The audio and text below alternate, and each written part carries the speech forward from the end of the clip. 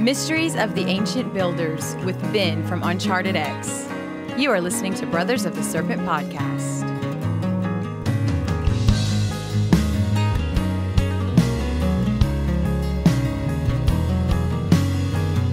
And welcome back, ladies and gentlemen, boys and girls, angels, demons, and monsters and serpents. This is Brothers of the Serpent podcast, and we are coming to you live if you are in our Discord. If not, we're coming to you not live from the 10x10x10 Tangent Cube of Science, where we are nestled amongst the dusty bones of an ancient seabed high atop the Edwards Plateau.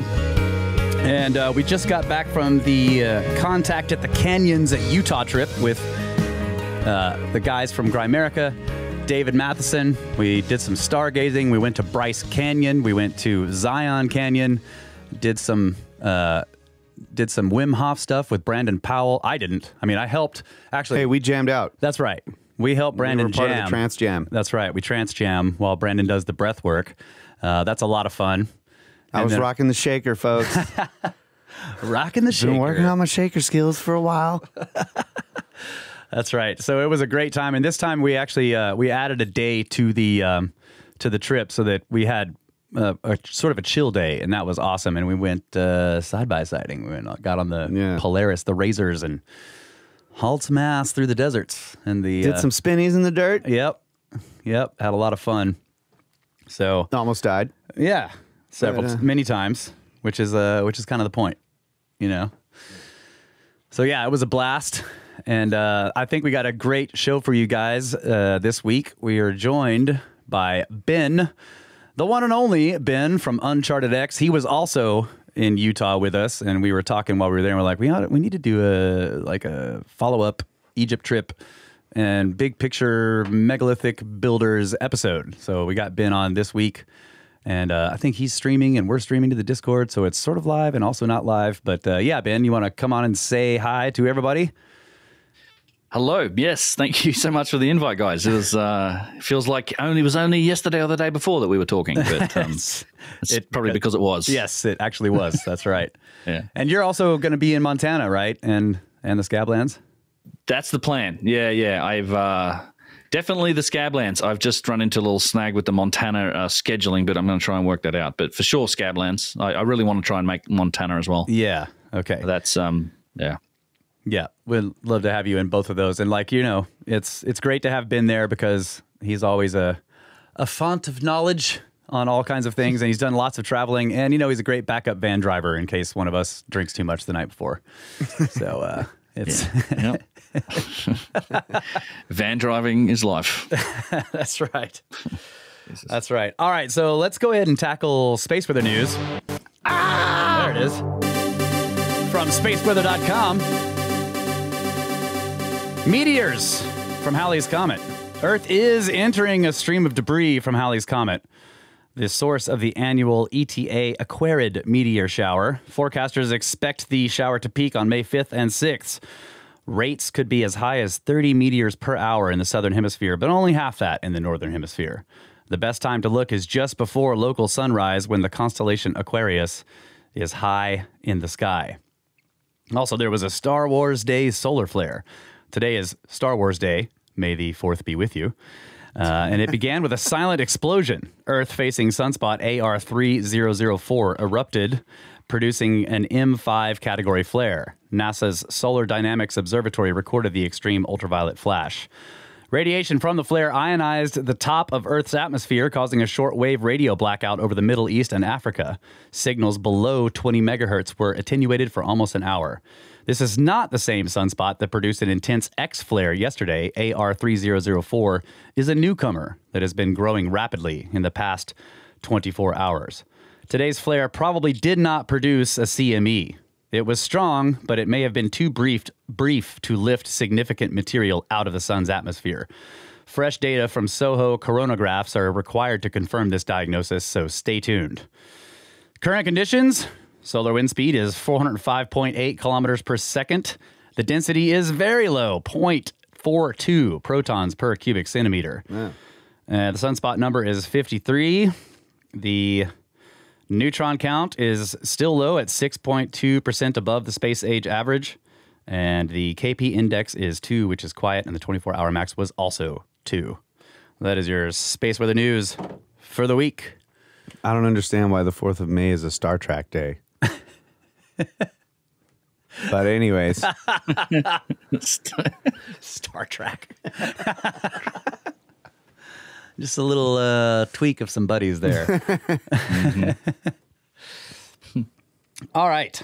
So next week, I am planning on giving on the podcast a visual presentation that I gave this past weekend in Utah about some observations we had in Egypt. But giving that presentation in Utah sparked a bunch of conversations with Ben about bigger picture stuff. And of course, Ben also, hopefully everybody listening to this knows Ben's channel, UnchartedX. He produces fantastic videos, and he's been studying this stuff for a long time. So we were having great conversations in Utah about this. So we wanted to have Ben on to talk about some of the big picture stuff he's been thinking about and working on, and also discussing some of our observations from our previous Egypt trip and what we're looking forward to for the next one. So, Ben. Indeed. Yeah, take it away. Yes. I'm going to have a beer. You can do the rest of the show. Okay, sounds good. Yeah, I'm going to need a break for a beer in a bit here too. Yeah. But yeah, it was a great, and actually, so it was enjoyable. So you've doing that presentation, Russ, it was, I sort of sat there and kind of interrupted you a whole bunch as we went through it. Yeah. But it spurred in my mind, because you were focusing on, and this is something that I guess you go through in detail in your next podcast, is the kind of the down tools moment, like, because it's one of those aspects of when you observe a lot of the work that happens, or like the building and across various sites. You'll notice in a whole bunch of places where it looks like tools have been put down for one reason or the other, and it kind of spurs like, well, what was the reason? What possibly could have caused this to happen across so many different sites and different places and everything else? And in fact, and what I started thinking about with it was, well, this isn't just a phenomenon that happens in Egypt. We also see similar things happen in South America and other places. In Easter Island, for example, we know there's that Moai head that's in a quarry. Yep.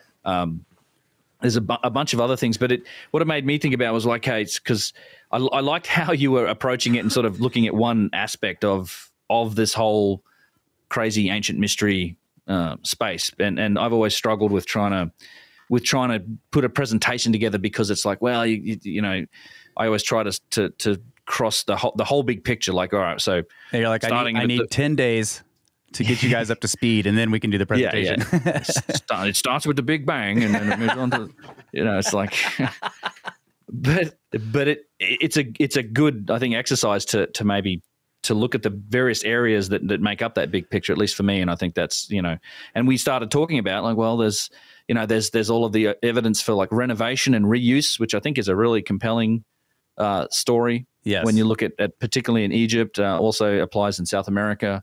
There's the thing that you guys have talked a lot about, and I'm sure your listeners are familiar with, is all the other adjacent fields of science that have had discoveries happen over the last 20 years that should be affecting the story of history. Things obviously like the Younger Dryas impact hypothesis, the extension of the human timeline, all of the work around genetics. There's a whole school of new data and information there that really should be affecting the story of history. We've got cultural and religious indicators, the Hamlet's Mill stuff, Dave Matheson's star myth law, which kind of threads the needle between all of these various cultures, and it all kind of points back to this idea of, well, was there an original kind of seeding civilization that put all of these myths and legends and common stories and astronomical data and all of these things into all of these cultures. So there's so many different aspects to it. And then, as most of my work, most of the stuff that I really enjoy is some of the engineering aspects, the evidence for the technological disparities between different types of work. Often you see the most advanced, most precise, most impressive kind of stonework that's the hardest to explain at the oldest layers, at the oldest times. That's right. With the evidence for machining, for drill cores, for all of that type of thing. There's other angles to take around logistics and quarrying, and we can deep dive into that. But I think the big picture for me is tying up, because I I never want to. I can't ever say that this stuff's 100% right. Like I think anytime we look at the past, it's an interpretation of a very loose and lacking set of evidence. Particularly the further back you go, it's difficult to really have a full set of evidence. We can never really say that. So the best we can do is kind of interpret what evidence we do have. And I think the story for me, at least at this point, when you take into account all of this evidence from all of these different vectors, the thing that makes the most sense, at least to me right now, is this idea that that there most likely was some form of as yet unknown ancient civilization that had a high technological capability or capacity for doing some of these things and for knowledge, perhaps in different technological directions than our civilization has taken.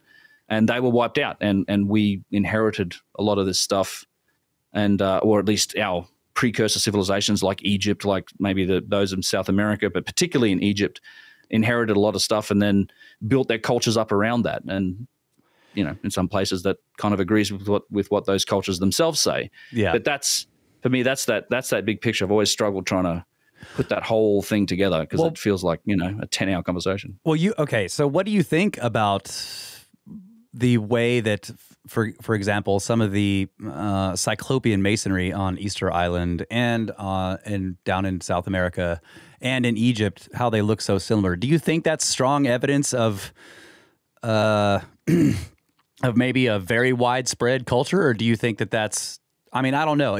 I struggle with this question because I'm like, is this just the way you do it, or does this imply that the builders in some way were talking to each other at the very least?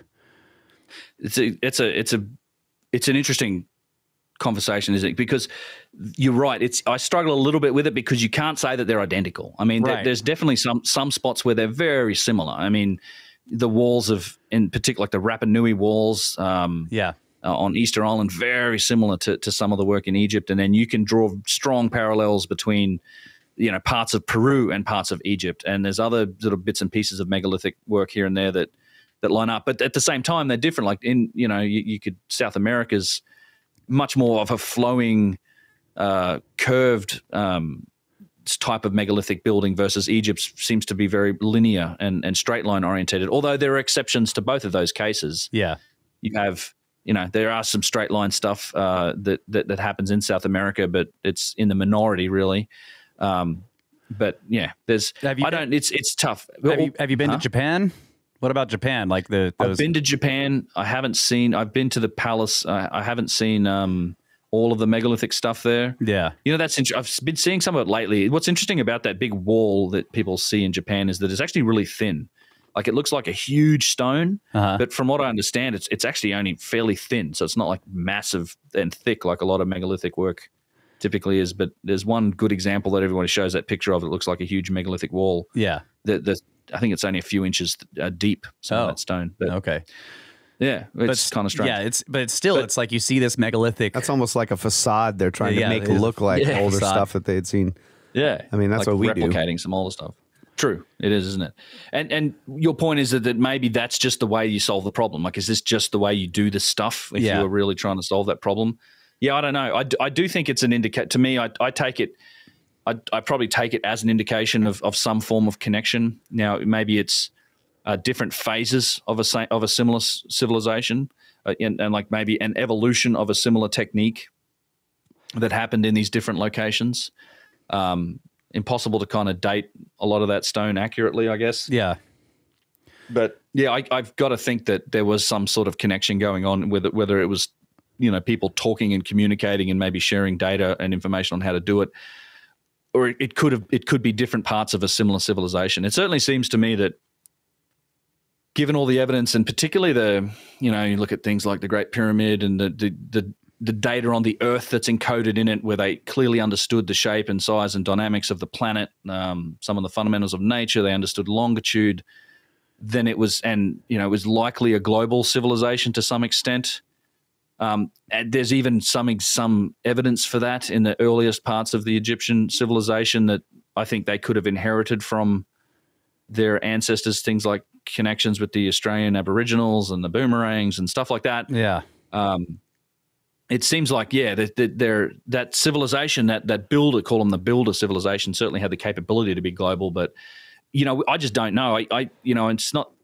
It's a funny thing when you get into the timelines, right? I don't think this is necessarily a civilization that was just there 15,000 years ago and then got wiped out by the Younger Dryas. It's possible to me that could be far more distant in the past, 50, 60, 100,000, maybe more years ago, and was wiped out by a cataclysm before that, like well before the Younger Dryas, because we know they happened. Yeah. And isn't that's that's kind of one of the ideas for Peru, right? That the sort of puffy megalithic stuff we see in Peru, like at Sacsayhuaman and stuff, that's actually the second level, the second stage of building. Yeah. That wasn't the oldest stuff. Is it Hanan Pacha? Yeah. Yeah.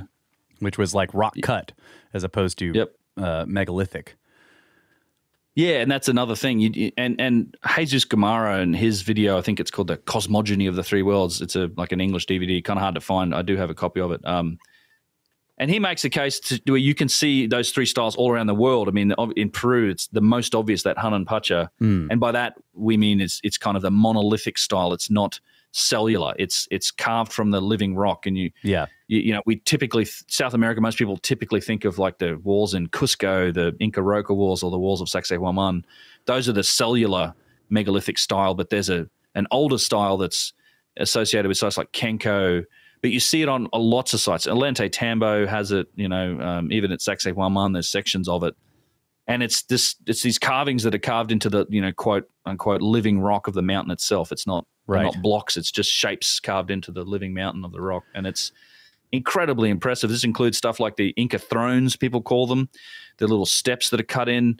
You have like pool shapes and just odd carvings, and like almost like there's been an acid dripped on some of this stone and it's just carved its path down, and really strange. I really don't know what to make of it. All you know is that it's been carved. This isn't natural. Right. It's not really a quarry shape either. You can definitively state that, because in some places you'll see quite literally a three-dimensional rectangle cut out of a piece of rock, which doesn't make any sense at all if you're trying to quarry a piece. Yeah. Because you can't cut that away from the rock. You have, you've carved that stuff out of that rock. It's hard to explain without the visual, but because you can't cut it away. You can't cut the very backside that you don't have any access to. Yeah. Until the pieces. Right. It's not removed. Like they were quarrying a block out. Yeah. Yeah. Right. Yeah, because that's the orthodox explanation. Like, a lot of this stuff was the quarry for some of these other things. So I haven't seen the stuff in Peru, but I'm curious. After looking at the quarry in Egypt, and the flattening of the stones and in the Osirian and at the third pyramid, it looks like the same type of tool that would have been used to do the rock cut stuff. Would you say that's? Yeah, for sure. Yeah, in fact, Go ahead. No, I was going to say, like, I briefly alluded to it on my last video. If people haven't seen it, is specifically about the quarry and the scoop marks that we see in the Aswan quarry in Egypt. And there's always been this debate about the scoop marks. Is it pounding stones? What is it? But you can find those sort of scoop marks all around the world, like very, very similar scoop marks. You see them on the stones at Sacsayhuaman. You definitely see them in the Hanan Pacha work. You do see them on the megalithic stones themselves, and even Hugh Newman, I threw in a clip from him saying that he's seen all those scoop marks at Stonehenge, and a couple of examples. I think I threw up a photo or two in there. But yeah, it seems like it was the same. It may have been the same type of tool. Yeah. So the same technology of tooling, but a different style of building. Yeah, like slightly different style of building. It's really weird. Like, to me, it's like and Russ, you focused on this in your presentation in Utah, we talked a lot about the third pyramid, the Menkaure pyramid. Yeah. Or you did at Giza, which is you have that pillowy look because it's sort of unfinished granite on top. But, it's just a front surface that's unfinished. Everything else, the sides of these blocks are finished because they're matching each other. Yep. That's what, you take a picture of that and you look it up, you line it up next to like the Inca Roca wall or one of them in Cusco, and it looks very similar because you have that same pillowy effect on the front and very precise kind of mating surfaces on the sides of the stones. Yes. It's it really looks like eerie. Yes, and it looks stylistically like you would match it up. That's what I'm saying. It's like if you were looking at it at it as art, you would say this is the same artist. You recognize the style, or maybe you would say this is the same style of art, which implies that somebody's talking to, that people are talking to each other, that there's a connection there somehow. And the scoop. I think there has to be. Yeah, it seems like there has to be, but there is still the question of like, is this just? I don't know enough about stonemasonry to say that this is definitively. That you should connect these things, or maybe it's just, maybe a stonemason would say, well, no, this is just the way you would do it if you're doing this job. I'm not sure. Yeah, maybe. I mean, you're right. It'd be interesting exercise to kind of line up the differences and the similarities. Yeah. Because again, I mean, if when we get down to Peru with you guys, I want to show you like the Coricancha is probably to me, the interior work of the Coricancha. It's very straight and linear, and it's just bang on for Egypt, It's like the blocks in there have that unique kind of going around the corner style, and right. it's like a smaller version of the Valley Temple, almost exactly the same. But then, so much else of it is this flowing, curving stuff. But that said, the megalithic work, say at Silistani and the Chulpa Towers, and there's a few other sites that are down towards the lake. A lot of that's very much sort of straight lined. Yeah, you could take pictures of it, and it'd be like you wouldn't be able to, other than the coloring of everything else and the green sort of tones of Peru versus the desert tones of Egypt, they'd look identical. Yeah, if it was just close up of the stonework with nothing else in the photo, you couldn't tell. Yeah, that's right. Yeah, and those Chulpa Towers have blown my mind for a long time because they just look and it's it's not really clear what they're for either. I get, but they're like, oh, these were tombs. But they were for sure used that way eventually. Yeah, and you can see the imitated. That's another one of those good examples of like, imitation. Like this. I think this is a really interesting aspect of ancient Egypt because you get that question a lot, right? It's like, well, how come the statues, these giant statues that you talk about, and these ones that have all this precision, how come the Egyptians look like that? Like that's what they painted on and everything too. I'm like, well. If you were, as they said, they were kind of a legacy culture with this 36,000 year history from Zep Tepi and the Shemsu Hor, and just go with the idea that you did inherit stuff, you may have also inherited the whole stylistic culture. You might have inherited a bunch of statues and had some understanding of what they looked like. So you would, for damn sure, dress yourself up if you would. These were the gods that walked the earth, and so Pharaoh's gonna want to look like that. He's gonna want to claim that he's a god. He's going to want to capture as much significance as he can from the past and from those ancestors. And you don't have to look very far in our own culture to see the same sort of things. Like I made that joke, I think we're in Utah, about, the Pope and all the different hats. And, you look at our religions and the way all that dresses. I mean, this all has traditions that are rooted in history and previous cultures, and it's all symbolic, and they're trying to capture that stuff. There's meaning behind all of it. That's right. But it's not as if we just made up that style and they the Pope and the bishops and all these guys dress that way just because that's how they wanted to dress. It's like, no, this is all coming from history. And I think you might have another whole example of that in Egypt, playing this timeline out. So the same thing with the Chulpa Towers. So you go up and you go to these sites, Silistani. There's another one, Katimbo, which is just a hell of a hike up at Lake Titicaca to get up to, but it's worth it. You have these megalithic structures. Some of them are square, some of them are round. Incredible megalithic work, precision, big blocks, granite, this type of stuff. And then scattered around, you'll have the small block, the really rough work, basically imitating it. And it's, apparently according to the Orthodox timeline, so no, that's just all the same people. They just did it differently. I mean, that doesn't make any sense at all. I mean, you see that in a lot of places. Isn't there one of those towers that has, it's this beautiful megalithic smoothed down stones, that kind of sort of cyclopean style, and then there's a rough cobblestone ramp. Oh yeah. There's a few. Yep, they're almost trying to preserve them. It feels like they were like trying to either cover them up, or there's ramps on either side of them, and some of them there's like stones all the way around them. Not quite all the way around, but there's a bunch of them with ramps as well. Okay, I was thinking like, well, if they were using them as tombs, the ramp is the only way to get. There's no entrance except at the top. A lot of them have entrances at the bottom. Okay. And they all face I think they face the east. I might be wrong, but I think they face the east. And you can get in. I've been into a few of them. You crawl into them, and they were definitely used as burial sites, like there's skulls and stuff in them. That's again not necessarily indicative of what they may have been originally, right? Or what they were for. Because you always have that mystery of like, how did these blow up? Because there's quite literally strong evidence that they exploded. Like, it's so strange. Like particularly at Silistani, there's like blocks from some of these towers, and they're just spread over quite a distance. And these are big blocks, like 5-6 ton blocks. Some of them even bigger. It's insane. Like, I don't know what was going on, but they're kind of spread out across a wide areas. The Blackadder quote's like, "What should I do if I step on a hand grenade, Sarah?" well, Baldric, standard procedure is you leap up 10 feet into the air and scatter yourself over a wide area. You guys watch Blackadder? That shit's good. No. You gotta watch Blackadder, man. The world of entertainment. That was unexpected. Yeah. Yeah, I don't know. I want to think that there's a connection.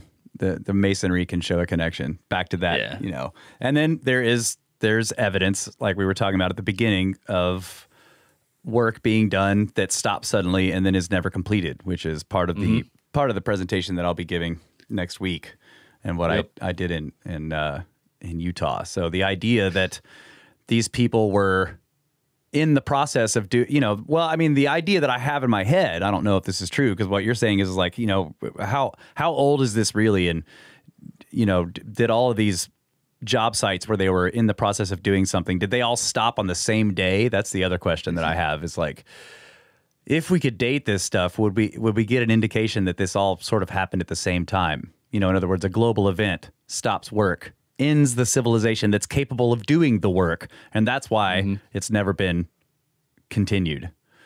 That's what it seems like to me. Yeah. I mean, that's, I don't know what other explanation to make for it, but when you have a kind of that type of thing happening across a wide area, like you could imagine maybe one site or this site might stop because a particular king dies or something, like we've seen in other examples, like I think it was Seti. The tomb of Seti, like they never finished the artwork in his tomb because it's like he died, and it's like his son went, you know what, let's have you paint something else. Right. But it happens. It seems to have happened in so many different areas all of a sudden, and some of them are big tools down moments, like the box that's unfinished in the Serapeum that's sitting in the middle of the hallway. Like it's like, what? Come on, Johnson, take this thing out of here. Like, leave that thing in the way. What are you doing? That's right. But we see it all over the place. I think what complicates it is this idea of multiple phases. I always try to caution people when they look at the past. It's like, remember that even with the standard model, you're still looking at thousands and thousands of years of, ups and downs inside of civilizations, different civilizations, construction, deconstruction, reuse, renovation. Like, yes, it's hard to know what you're looking at. But if you take the longer view on some of this, with things like, South America with the incredibly ancient looking Hun and Pacha, that monolithic work. Then you've got the megalithic work period, which, seems to have been not as old, but is still very ancient. And then you've got the Inca work, and you have similar situation in Egypt. It's like, well, were there more than one sort of down period? And was there more than one kind of, let's call it high technology building phases, or megalithic building phases? It's hard to say. Yeah. And another interesting question, going back to what you were saying about if it is the case that the ancient Egyptians inherited a lot of this stuff, and then the pharaohs are making themselves look like these gigantic statues because they're, it's sort of a cargo cult a bit. Yep. Advanced cargo cult, I'd say, because the Egyptians were also very good at stonework, and they were quite advanced. But still, it makes you wonder what those statues were for if they were not depicting pharaohs. Because they're, like, we can look at the boxes and say, well, these seem to be functional. The pyramids may have a function as well. We don't know what it was, but they seem like machines when you're crawling around inside them. But what the hell are the statues? Well, I don't think there's any argument. I mean, for me, it's like clearly they're symbolic and ceremonial. Like they may well be depicting the ancient kings, or it seems like and this is the thing, because they all seem to have the same face. You can make the study. There's been a few studies done of, they're not all exactly the same. Yeah. But there's a lot that are very, very similar. Like it's the same face. And you have that other element of it where it's like and this gets back to the studies that have been done on the symmetry of them and stuff, where it's almost it's so symmetrical and perfect that it's almost inhuman. Like it has this touch of the alien almost about it with these statues. So it may not be a specific person so much as it's representative of a race or a culture or something like that. But I don't think you can make much argument that they're functional. You know, to me, it's like, yeah, like you said, the boxes I think had a function, and some of these sites may well have had a function with their their underground U-shaped blocks. They were clearly piping around some material underneath the floor, the different types of the basalt, the limestone, the white calcite, the granite, like these combinations of stones on sites, along with the pyramids and the underground boxes, that may well have had a function, and I feel like it might have. But the statues, it's like they're to me they're still ceremonial, like it's still artwork. It's artwork. Yeah, but they're also, they've benefited from this manufacturing technique that has all of this precision in it. And I think the manufacturing technique used to make these things, and they developed the precision because they needed it for the functional aspects of the stonework, the boxes and whatnot, and maybe some of the columns, but the slabs and the blocks and things. But then they could apply that to some of this work like the statue. So you end up with this incredible symmetry and precision. You've got the same type of machining marks, the tube drills, the saw cuts, the overcuts, things that are very indicative of some powered process going on. But yeah, it seems, I think it has to be symbolic or just, ceremonial, like representative of that culture. And then that's, when you combine it with the idea that the Egyptians started with a bunch of knowledge and culture, maybe their religion, maybe their, that some of those stories, and they might have had some, like you said, a cargo cult, they might have had some memory or at least stories of this capability. So if the pyramids did something, or there was some energy source, or there was something that happened that enabled this high technology civilization, they might have had some cultural memory of that they then tried to capture through ceremony, through I guess just ritual. Yeah, ritual. And I think you made a good example. We're talking on the weekend about, like, and I often say this as well. It's like, if another cataclysm happened, you would within a couple generations, you'd have people sitting around a campfire talking about plasma TVs and cell phones like they were magic, and you might end up with guys doing things like polishing black bits of rock to make it look like a cell phone, and then dancing around it at the fire, trying to activate it and turn it on, because once upon a time, that's right, the ancestors could use these shiny black rocks to communicate across the globe, or to pull information from the air and answer any question or whatever. Like, that's right. That's to me, I think it's weird how just talking about that sounds like certain legends of things that already exist, so it's so strange, and you can see how it could happen again. Yeah, for sure. All right, well, let's take a break. We'll come back with more from Ben with Ben from UnchartedX. There we go. I got it in the end there. Awesome.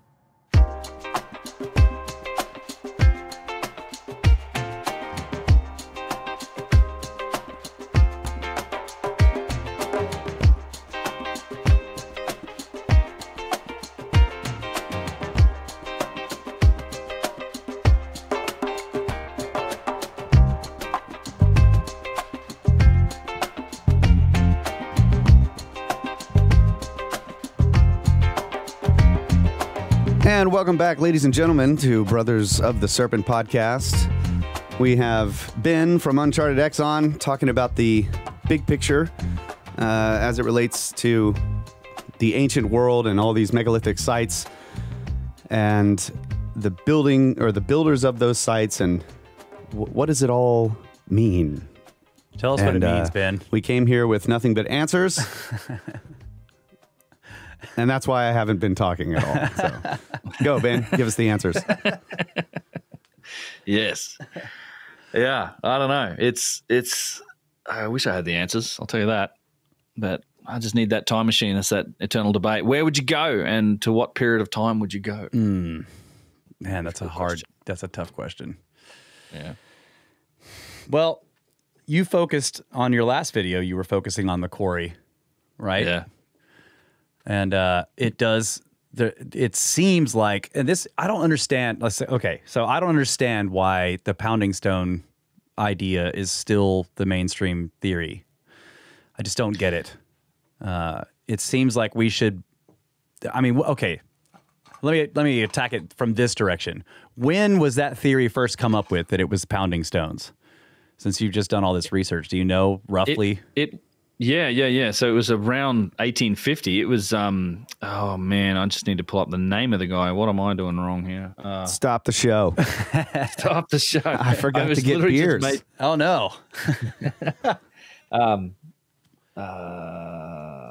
Let's see. Sorry about this. It was, it's no problem. I know the name of it was, Reginald Engelbach, I'm sorry. Yeah, okay, so Reginald Engelbach, and I quoted from him extensively in the video. So Engelbach was a British engineer. He was born in 1888, worked with Flinders Petrie as his assistant for quite a while. He was an engineer, took a great interest in Egypt, came back, did a few of his own projects. In fact, it was, well, bang on 100 years ago now, I think was when this first came up, because he really did the first excavation and detailed study of that obelisk in, I think, was it 1922? So, yeah, it was at the 100 years ago basically, and he was the one who uncovered it. And he's like, well, we found all of these dolerite pounding stones. So he literally, there's a quote that I read from him. He's like, well, there's no marks. The obelisk itself, and in these areas, we don't see, the wedge and chisel marks, the dashed lines where you chisel out, slam some wood in there and wet it and whatever. We don't see those marks. So the only thing left to us is like, there's these balls laying around here. This must be what caused these marks. And that's literally most of the evidence for it. Like he's just like, hey, this must be the case. And so, you sort of I guess you can look at it and think about it. So, but there's a bunch of problems with that theory when people dig into it. Now, one of the things that I highlighted in the video was that there's been a bunch of tests done. Like, so Engelbach did some with his work where he basically went and tested what rate of, material removal can you get from pounding stones. Like, slam on this granite patch, how fast can I remove granite with the dolerite? And is it because you will remove the granite very slowly, basically in the form of granite dust, because the dolerite's slightly harder than the granite, pounding away. It's not the most pleasant thing to do, but you can test it. It's also been tested by Mark Lehner and Roger Hopkins, I think was his name, who was a stonemason, and these guys, Lehner's obviously the Egyptologist. I found a copy on eBay of the Nova documentary series where they did this work. It was called Obelisk. So they went and were tasked to try and, create an obelisk, and very quickly had to resort to modern methods to get it done in any, they had a time frame they were working in, so they ended up doing it with power tools and bulldozers and stuff. But they tested it, and then you've also got who's the other, Dennis Stocks. So he's a famous kind of experimentalist, also in a lot of these documentaries with Mark Lehner and the Nova series. And all three guys kind of tested it. So there's some understanding of the material removal rates. So you've got like vast disparities between them is the problem. Like Engelbach was like 25 times faster rate than Dennis Stocks, who was the one who measured it the most accurately. He actually measured by volume of stone removed with this pounding stone method, which is very, very slow. I think, where is it? It's like a couple of millimeters per hour. Not even that. It was. God, I don't have the numbers right on me, but it would take. I think it was something like it takes an hour of pounding to remove half the volume of a golf ball's worth of granite. Oh yeah, yeah. So there you go. That's to give you an idea. So think about, or 3/4 the volume of a golf ball. So it's like look at the the unfinished obelisk, and it's got this giant trench all the way around it, and you just visualize that thing filled up to the brim with golf balls. Then add 25%, because it's 75% the volume of a golf ball, so another 25%, and that's how many hours it might have taken under optimal conditions with this pounding stone to dig that trench. Not to mention the fact that, well, you've got all this material that was removed on top of it. The trench around it's only 2/3 as deep as it needs to be for a square section obelisk, and then you've got to cut underneath it. There's all sorts of problems with pounding down and, sideways and upwards because we've got this undercut issues. But the pounding stone theory itself, and there's some history here that's probably worth explaining. I didn't get into it in the documentary, in the video. But the reason Engelbach had such a high rate, and this is kind of where the theory took hold. And then he did his rate, which is like something like 5 millimeters an hour was what he quoted. And literally all we have to go on is he said, well, I sort of pounded on a foot square patch of granite, and I got it down 5 millimeters in an hour by pounding at various times in an hour. So he took breaks. And he said, and we just have to take his word for it. Then he assigns the ancient Egyptians 8 millimeters an hour because they're like, well, they would have been better at it. They're better at it, so yeah. we just give you a 60% bump up in capability. The reason he was doing this is because there's an inscription on one of the Hatshepsut obelisks that says this obelisk was completed in 7 months. Oh, yeah.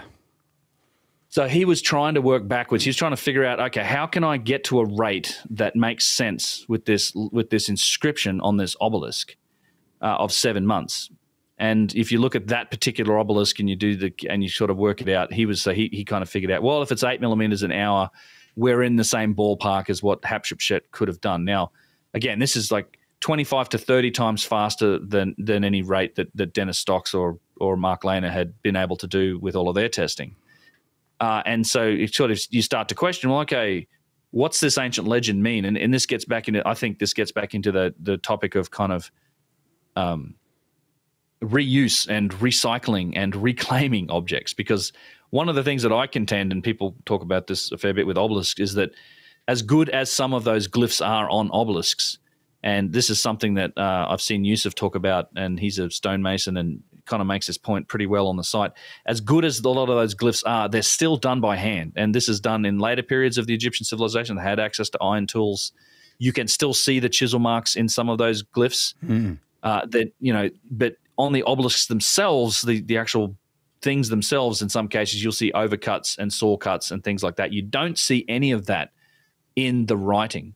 So I think what's a likely situation here is that when those men wrote on that obelisk and said, we finished this in 7 months, I think they mean they finished the writing on it in 7 months. Right. Yeah. I think there's a good chance that they had either, they had scaffolded their way up this thing and they figured out what they're going to write on it. They got all their craftsmen and artisans in there, and they carved it up and they had it finished and dedicated to Hatshepsut in 7 months. Because there's no way they could have done this with any pounding stone methodology. And this includes, like, there's supposedly, well, this is the quarrying, the shipping, the standing up, and the writing on it in 7 months. You couldn't dig that thing out in 7 months with that method. Right. Let alone all the other steps. So the only thing that makes sense to me in this situation is, well, if the timing is true, then it fits the reuse and inheritance scenario really well. Right. So you looked into the excavation of the unfinished obelisk. Did you, in any of that guy's documents, did he say that they found those dolerite balls in the rubble down in the, where they were excavating the obelisk? Yeah. Hundreds of them. Yep. They found them all over the place in the quarry. So as they excavated, so the quarry, if you go back and look, it's an interesting book. You can find his work, Engelbach's work, on archive.org if you want to look at the illustrations for yourself. I have a lot of them in the YouTube video. But it was cut like doesn't look anything like it does today. The obelisk itself was covered in something like 7 meters of debris, not just dirt and sand, but huge, big quarried blocks. And there's actually like just chip fields, and there was roads over the top of it. It was all buried. They've removed a whole lot of material since then. So that's what I'm wondering is like say, for example, in the trenches around the obelisk, if there were dolerite pounders found. In other words, when that thing was cut, were there dolerite pounders left in the actual work site, or did they fall in there because of later people that were pounding stuff with them, or I don't know.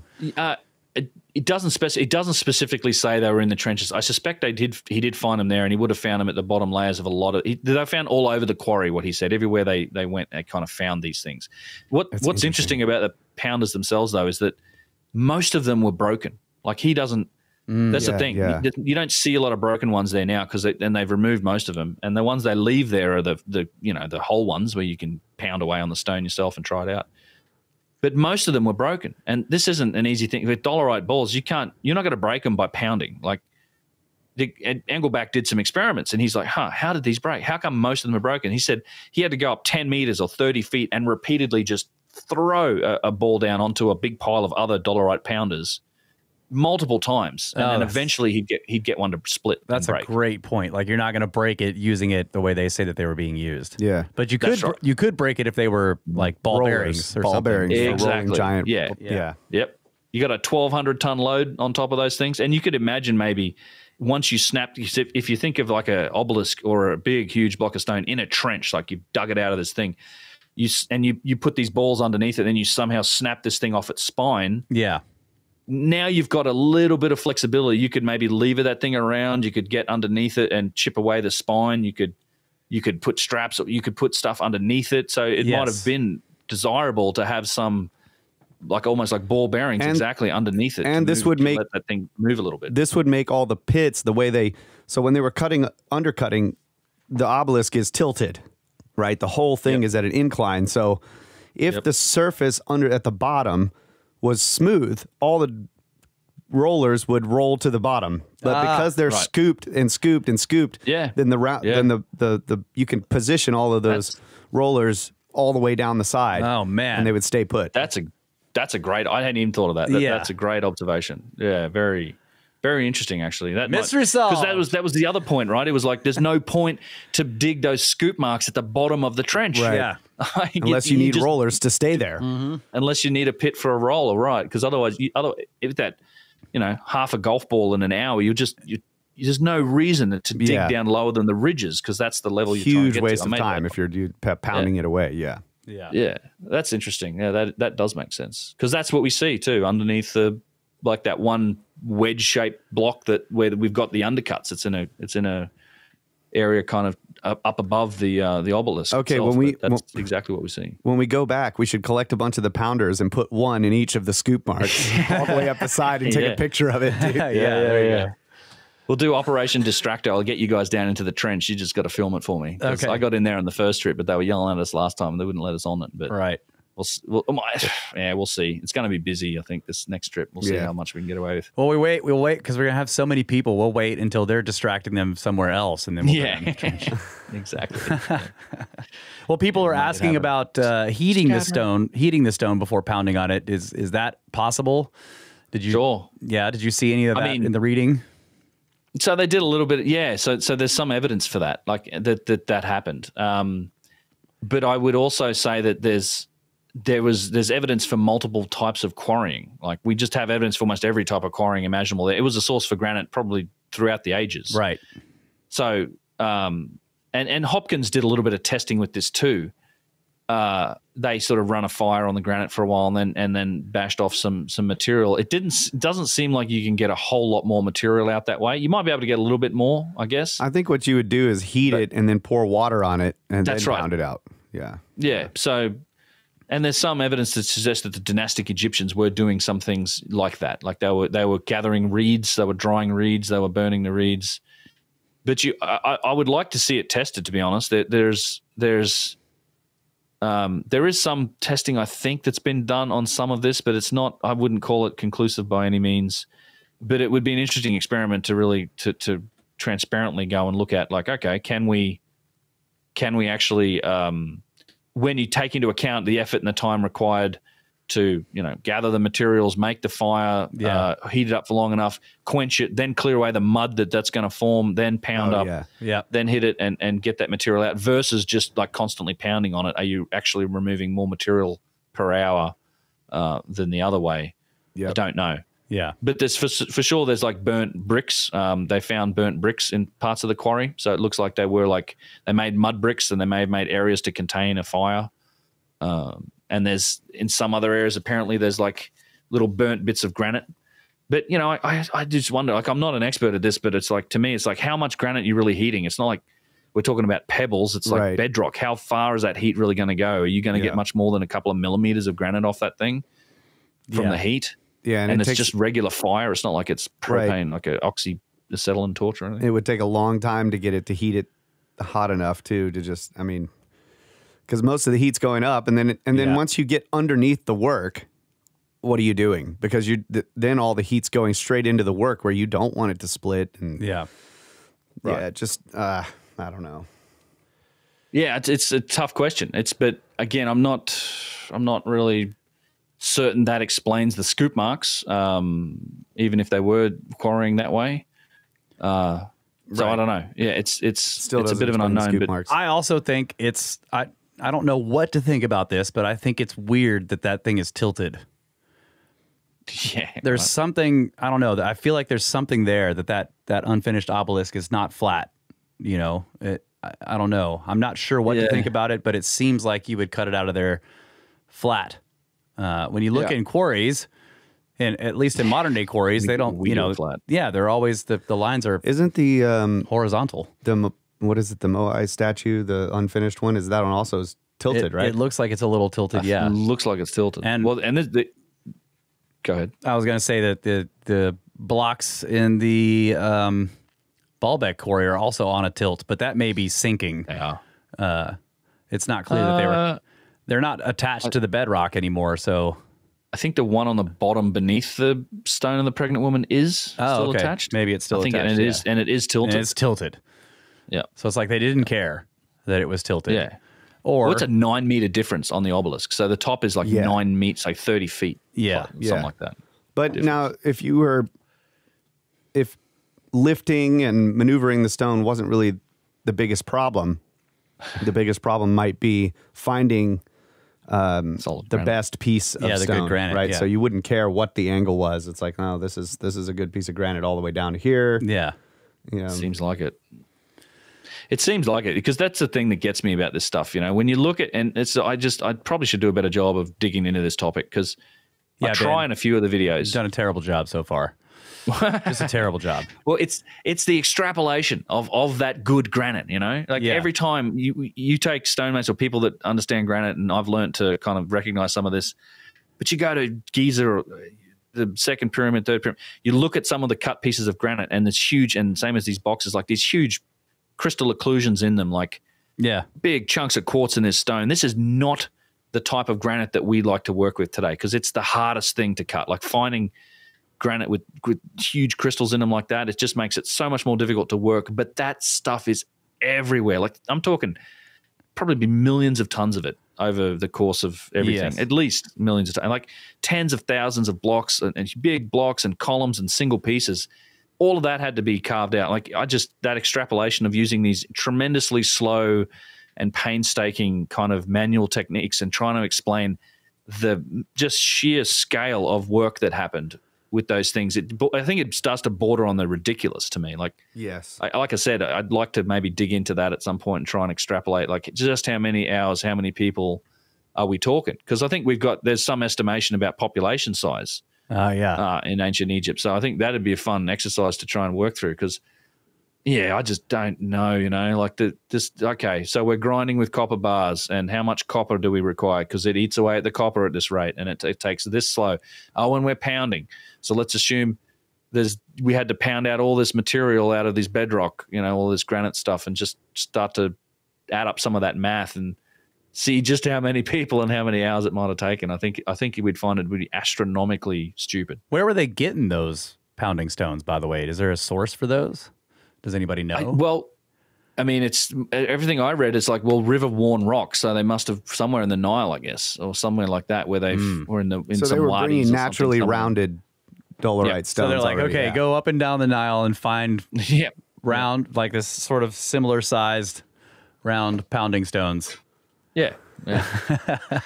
Oh, and you need, by the way, also a few thousand tons of copper at least, just to because that was the other when you look at the sawing and the grinding mechanisms. I mean, everyone's like, oh, they grind on it with sand, sure, but it also eats the hell out of the copper. Right. Like copper just it turns into dust. I mean, it's just you'd have to basically replace your saws after every cut, just about. So that's a lot. And we've not found a single copper drag saw.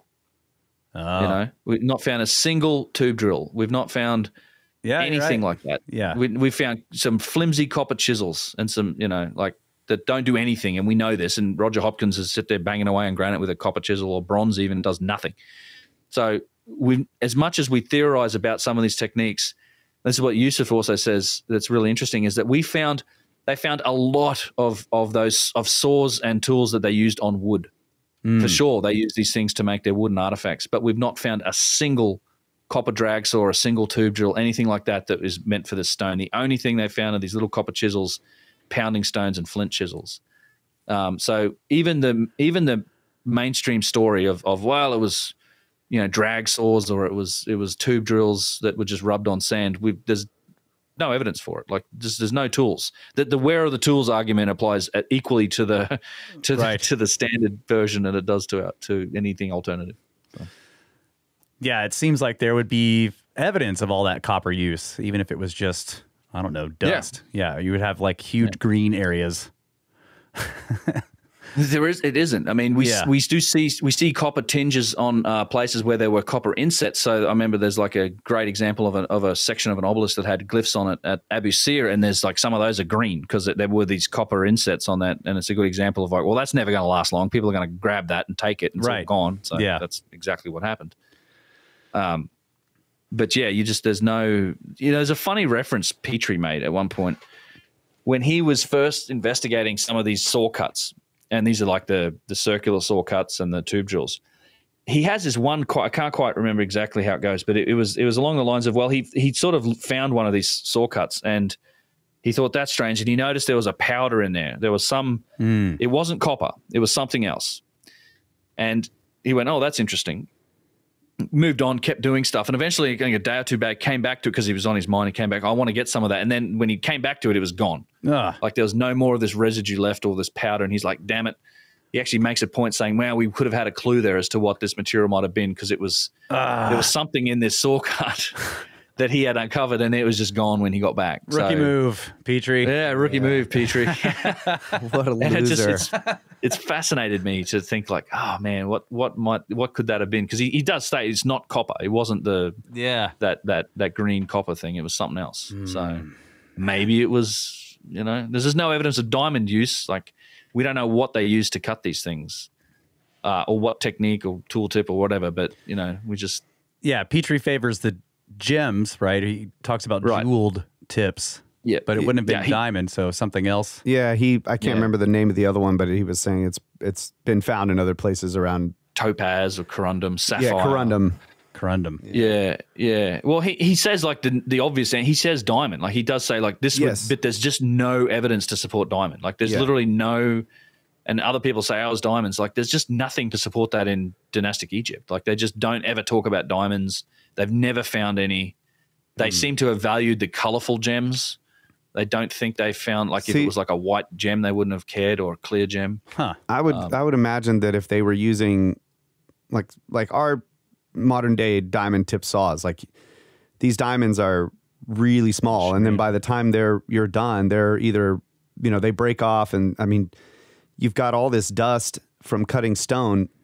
Are you going to just look at this pile of dust and be like, oh yeah, there's a diamond in there? Especially if you're in the desert where there's a bunch of sand. Like, no.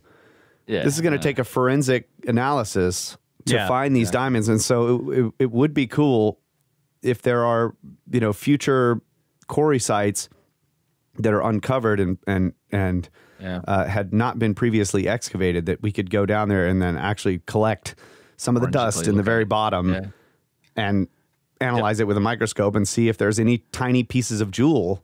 Yeah. Yeah. Or diamond or whatever. Things that would all make sense if the mainstream actually cared about really digging into some of this stuff. I think so, right?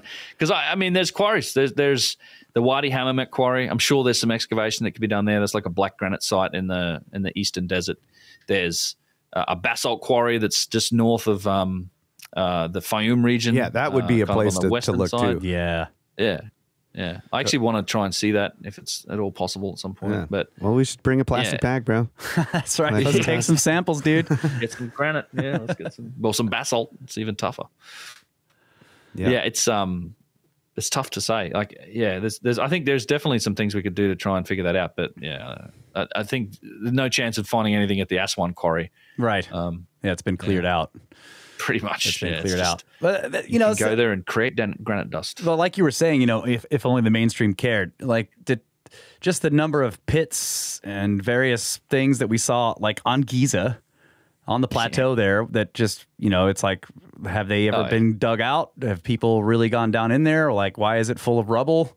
How far down does it go? Do we actually know any of this? And, there's like this kind of lock on archaeology in Egypt that makes it very difficult to do anything. Like, I want them to go into the Valley Temple and just tilt one of those freestanding columns and scratch a little stone off the bottom of it and then do a luminescence testing on it and see how long that thing's been standing there.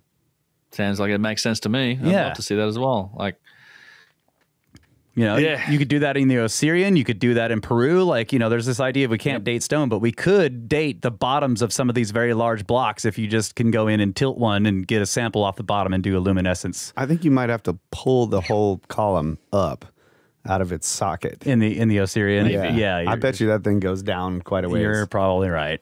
Well...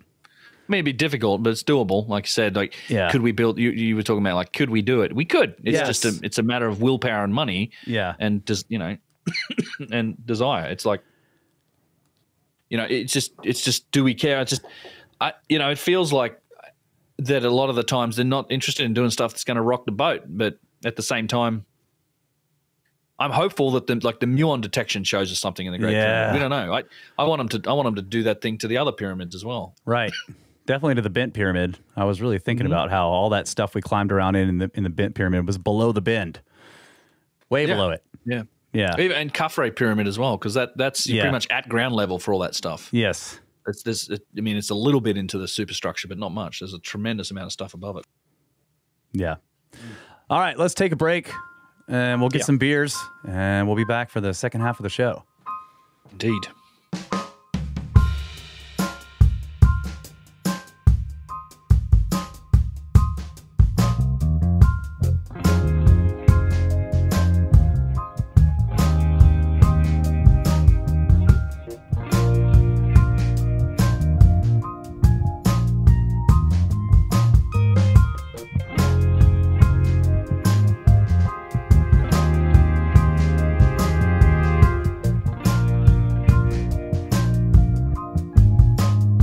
We are back, ladies and gentlemen. This is the Snake Bros Institute for Advanced Coprolite Studies, where there are no degrees, only certificates of ignorance that you have to print yourself, or draw with a crayon, or dust off the old typewriter, or something. And we are joined by Ben from UnchartedX, and we are talking about... We're just kind of rambling about ancient mysteries and the builder culture and what we think about the processes and the methods they may have used.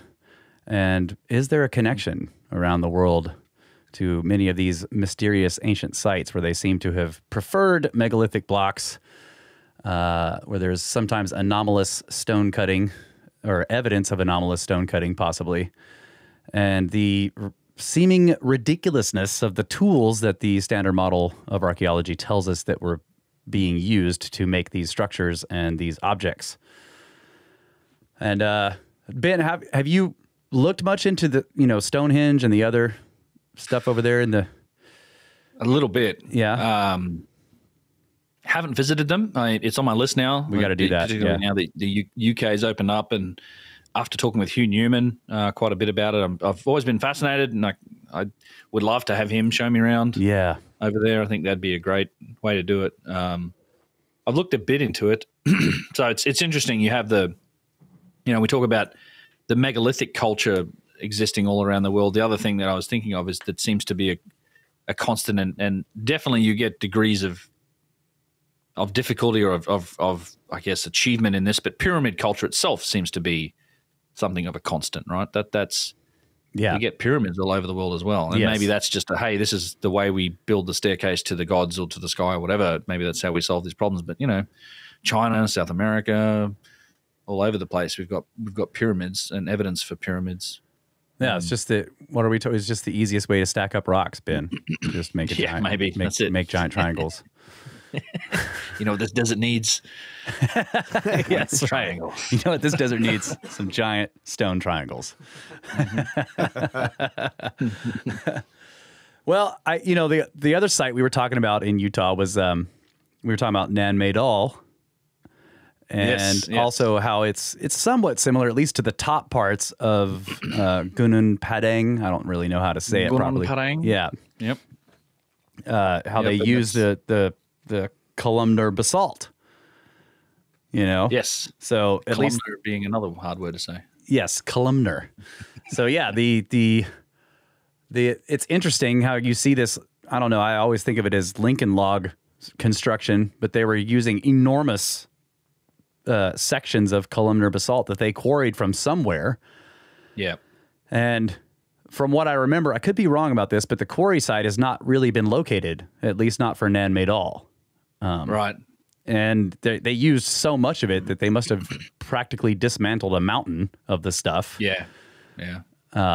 And this is another thing I wonder about, because it's just like, oh yeah, you just take this mountain apart and then you stack them up like this, and it's real simple, guys. Yeah. But how difficult is that to really do? I don't know. Yeah. I mean, I've got a lot of good video footage from Gunung Padang in Indonesia, and where we So you've been there? Out in the end. No. But my buddy Luke, when we were working together, he went there, and so I have hours of footage. I do want to get there. It's a place I'd like to go, but I have hours of sort of detailed video footage up and down that place, from the top down kind of the sides of it, and that appears to be a similar deal where it may well be a man-made, just massive pyramid. Yeah, the whole pyramid shape, the whole hill. Yeah, possibly. Yeah, because the pictures that you can see in this is like of the excavations. It's definitely like been stacked up. Like there seems to be. It's not the natural kind of formation at the bottom. It looks as stacked as because 100% the terraces on top of Gunung Padang were formed from columnar basalt, and they were man-made. But it looks like that at the bottom where they've done excavations as well. It's just that whole place is just covered in jungle, so it's kind of difficult to clear off and really figure it out. And then you've got all the debate about the chambers and the organic dating that's been pulled up from there.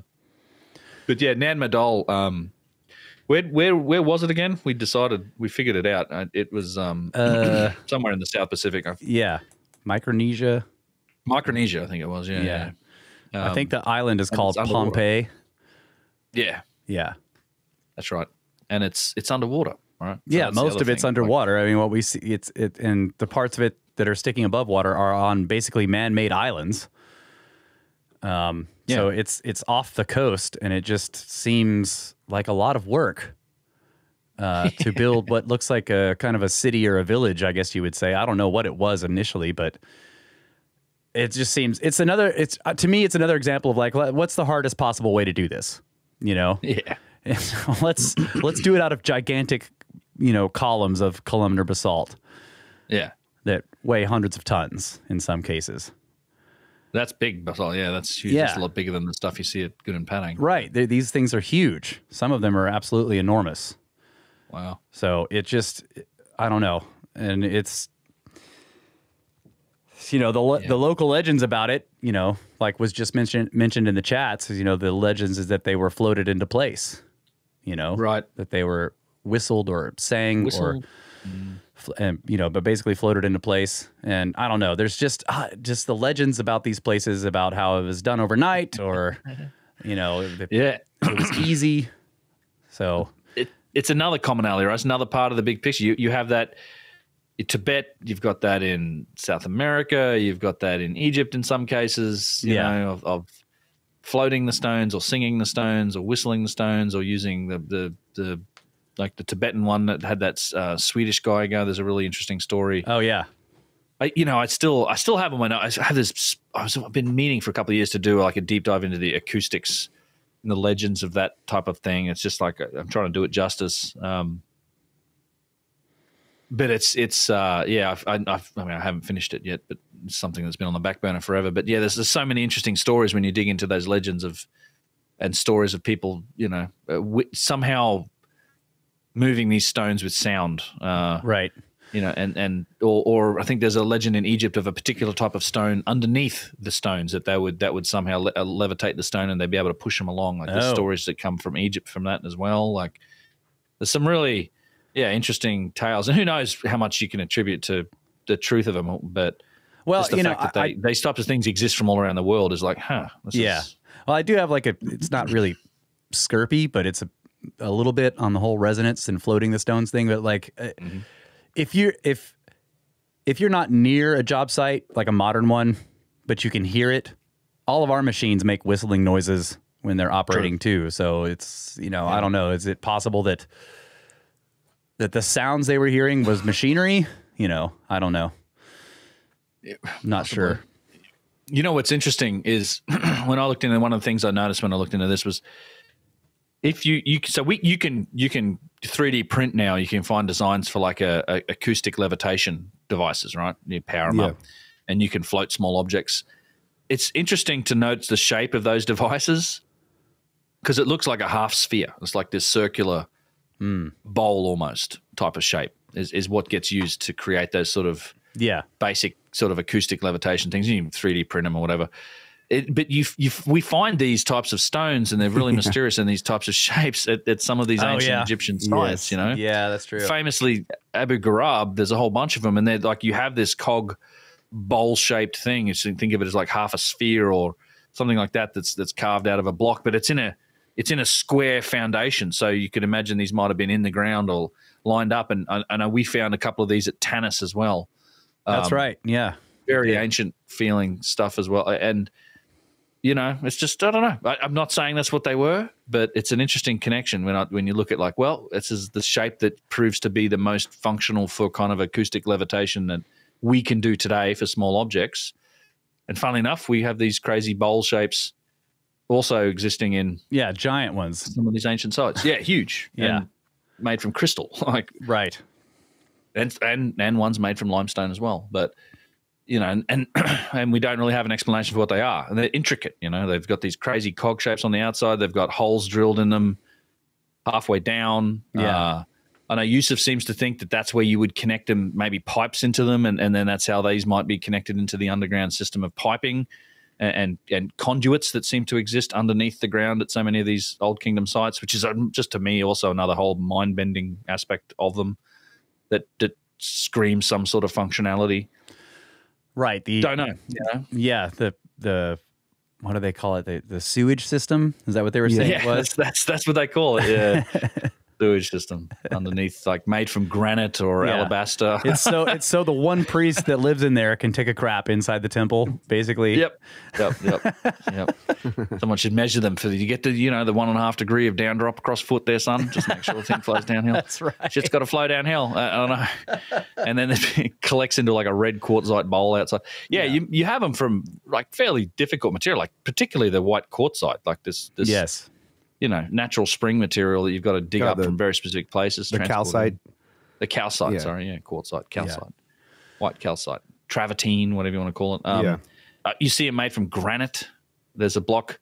You have them at Giza on the causeway up there in front of the middle pyramid. You've got a U-shaped block made from granite. We've got another one from that white calcite. And I know there's blocks like that from granite in the Sphinx temple. Not that I've been able to ever get in there and see it. Maybe that's something we can do in the future. But it's crazy. Like, it doesn't seem like you would make them from that material if their purpose was to, carry on poop. Right. Do you know why that temple is closed? The Sphinx temple? Like, why is it closed? No. I don't know. It's hard to get into. I've been discussing with Yusuf. There's maybe a chance we can get in there on this. We'll see. Yeah. We'll see. It's apparently it's difficult to get special permission now, but apparently it is possible now, but it's not. It's very rare. So we're definitely going into the Sphinx enclosure. Yep. So we are news for anyone who's coming on the trip. I am working on maybe the ability to get in to see it, because the Sphinx temple, for people get confused about what this is. It's sometimes people think it's the Valley Temple. It's not. Right. It's kind of, if you're looking at the Sphinx and the Valley Temple, it's to the right. That's right. Of the Valley Temple itself. So there's like a whole megalithic structure like the Valley Temple, but it's in front of the Sphinx, and it's got a bunch of interesting details, and it's shut off to the point where literally the gates that get you into it are welded shut. Like, they've been welded shut for a long time now. That is weird. And so Robert Temple has some good photos from in there. He does some lectures. looking at some of that stuff where I know, because that's how I know there's U-shaped blocks in there. There's a few things in there. I don't think Yusuf's ever been in there either. So yeah, it's been shut for a long time, but I'd love to get in there and just to see it and document it. Yeah, I just think it's strange that it's closed like that. I don't know. It's a little weird, man. Yeah, that's the trend, you know. I mean, that's been closed for a long time, but it's, you know, if they keep cutting off access to places. Although it's nice. I mean, Egypt's slowly opening up. We've had the change in leadership over there, so right. They've definitely made some things a little easier to get into. Particularly in the last few years, it's been great. Like, they've opened up the Bent Pyramid, Step Pyramid, Osiris Shaft, like stuff you just would have been very difficult, let's say, to get in to see before that. Yeah. So that's another one, the Osiris Shaft. We could, you could do luminescence dating from stuff at the bottom of that thing. Mm-hmm. Like that box that's down in there in the water. Box that's in there. Yeah. Yeah. That might not tell you that might not give you the dating for the shaft itself, but it could tell you how long that box has been in there. Down there. I'd love that. That box. Yeah. Yeah, I actually wonder if the Serapeum as well, because Tilt one of those boxes up and get a little sample from the bottom. Yeah, exactly. we'll push it. We'll all get together and we'll give it a shove, and well try and do a scratching underneath it. I think we can make it. I'll get a copper lever and we'll tilt it up. So I want to go back to the discussion about, you know, the possibility of some of these structures being much older, as you were saying, possibly like, you know, maybe 30, even 60,000 years old. But the idea that the tools used on these job sites were perhaps made of some, you know, other material like steel, or, you know, just a harder metal than copper, and that they might have been massive machines that were doing this work. And if the job was abandoned and these tools were left on the job, just looking at the amount of stonework that has been quarried from existing sites over the thousands of years that those sites have been around, the amount of, you know, tearing down of the site to reuse that material, I would imagine these machines, if they had some kind of steel or metal on them, that metal would have been mined right off of the machine for thousands of years, and even to be used as like spear points. So you know, it's like you can imagine one scenario is that the machine itself sits there untouched and just slowly rusts, and then now it's going to be a red stain in the ground. Yep. But I don't think that would happen. It wouldn't get to that point. It would be broken down into pieces, and those pieces would be cut up into pieces, and those pieces would be cut up into pieces to the point that it was like, you know, tips on spears. Yep. And scattered all over the place. They could have been traded for thousands of miles. Yeah. Over the thousands of years that they were there, and they would have been known sites to go get that material, the only places to get those materials. So that's kind of the way I look at it. Like, where are the tools? Well, if there were any large tools, they have been scattered over thousands of miles into hundreds of thousands of pieces. Yeah, it's a great point. I make that's the where are the tools argument. That stuff doesn't last. Like, people wouldn't not have a clue what they were looking at, and it's just some hard material that you beat on with a rock until you take a piece of it, right? And you can repurpose it one way or the other. Yeah, right. And that you would be metal doesn't last. You would be able to build a fire under it and get it to, you know, melt into a little piece of it to melt, and then you could beat it off of there and shape it into something that you needed, and and then, you know, those little pieces would have easily rusted away. And so the question is there a place where a tool was left that hasn't been found, right? That hasn't been uncovered, that was perhaps protected from the elements? Yeah. Well, we have one example that I can think of. Okay. I mentioned this in Utah as well, which is the Antikythera mechanism. Oh, right. Yes. I think that's an example of, we can't really explain that. Like, anyone who really looks into the Antikythera mechanism, it should upend your whole view of history. Like, it's just an incredible artifact. Like, and it's insanely complex and precise. And it's like, that's not a prototype, right? They probably made lots of these, and they may have existed for a long, long time. And the only reason the damn thing we even know about it is because it sunk to the bottom of the sea and it was being corroded by the ocean, and it would have disappeared eventually as well. But it was found on a shipwreck And as bad shape as it was, just by X-raying it and doing all the scans and the analysis of it, we've been able to determine all these things about it. But if that type of a mechanism had been somewhere else, it'd be long gone. Like as you say, melted, busted up, just reused everything. Metals. There's a reason we don't find metal on these sites. They're so rare to find. Right. Some of these things, but is it possible that that we'll be able to find some of these tools on a site somewhere? Maybe. It would have had to have been hidden from the ancient people for like the entire time. Basically, that's the point I'm trying to make. It doesn't have to just sit and rust away. Right? It's going to be taken. Some people were. That's right. Some people in the chats earlier were suggesting that maybe some of the tool bits became the Egyptian crowns. Yeah, possibly. Oh, that's the drill tip. It's the drill tip. That's what the bowling pin hat thing is. Yeah. It's the resonator. That's exactly. Yeah, it could be something like that. Actually, that's a great idea. It could possibly be that way.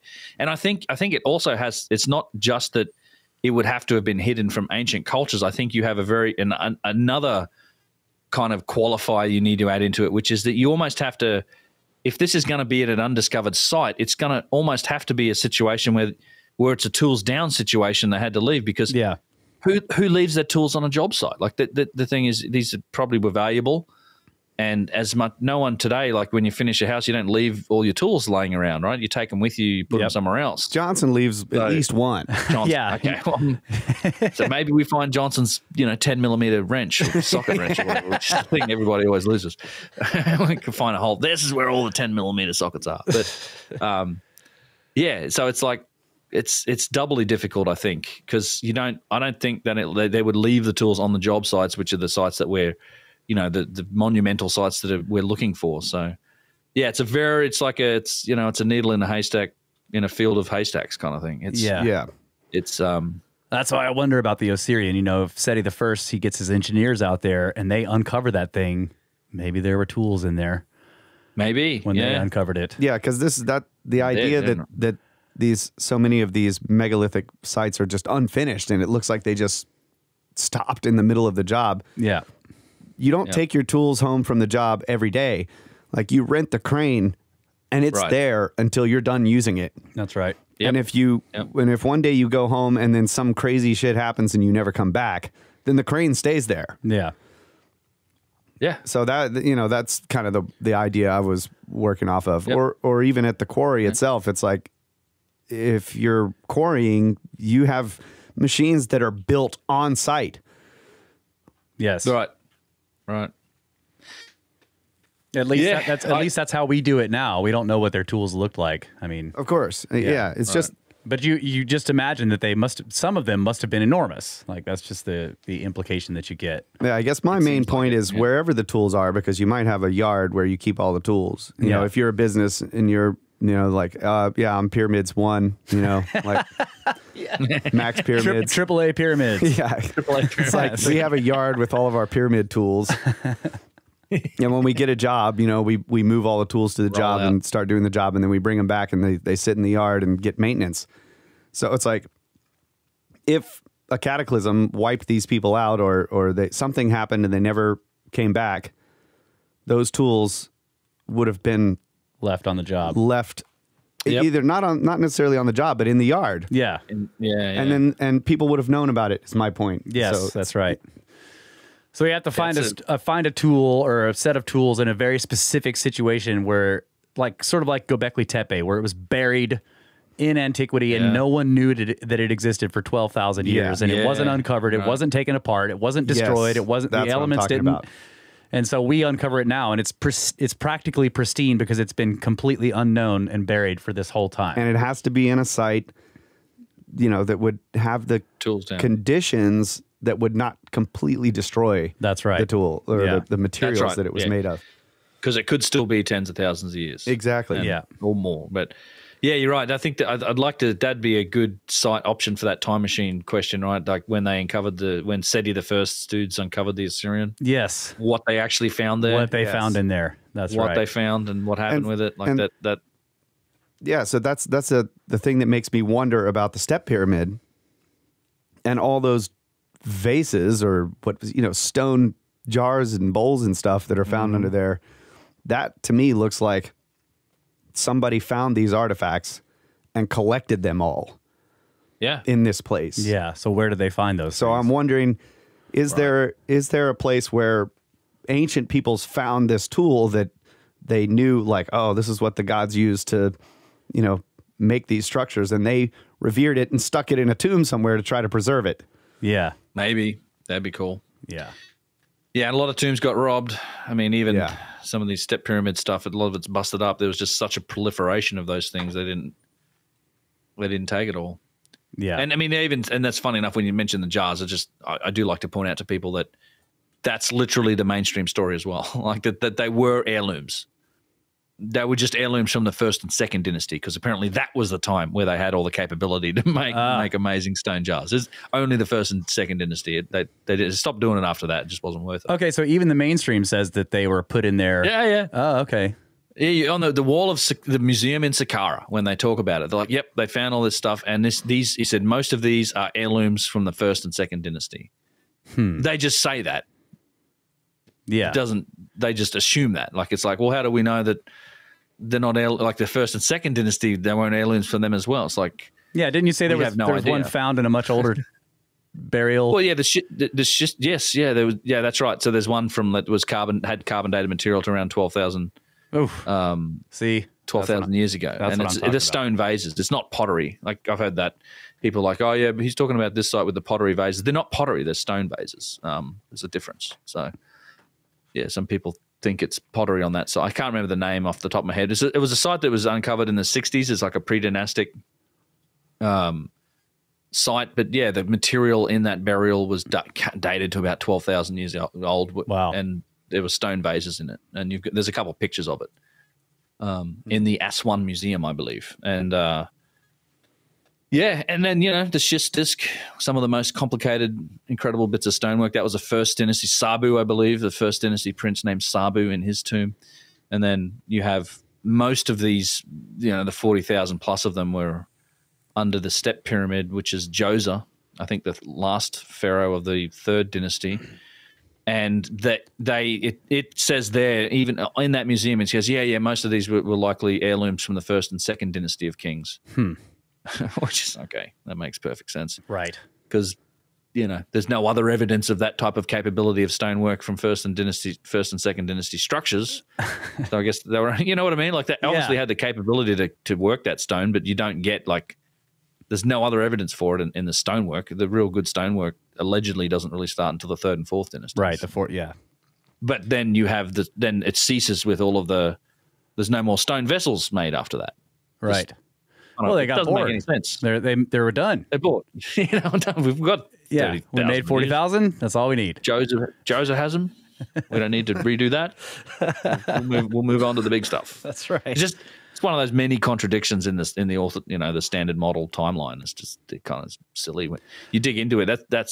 It's another big factor for me. It's like there's so many contradictions in this story that just doesn't make any sense. Like, the whole flow of the civilization in our Orthodox timeline just doesn't make sense. Yeah, it favors another interpretation, I think. But I also wonder, the schist disc is sort of famous, but I wonder how many other artifacts there are like that, because that thing is, because you have all the vases and the jars and the bowls, but that thing is not any of those things. It's something else, and it's a Zep Tepi ashtray, dude. That's what I'm saying.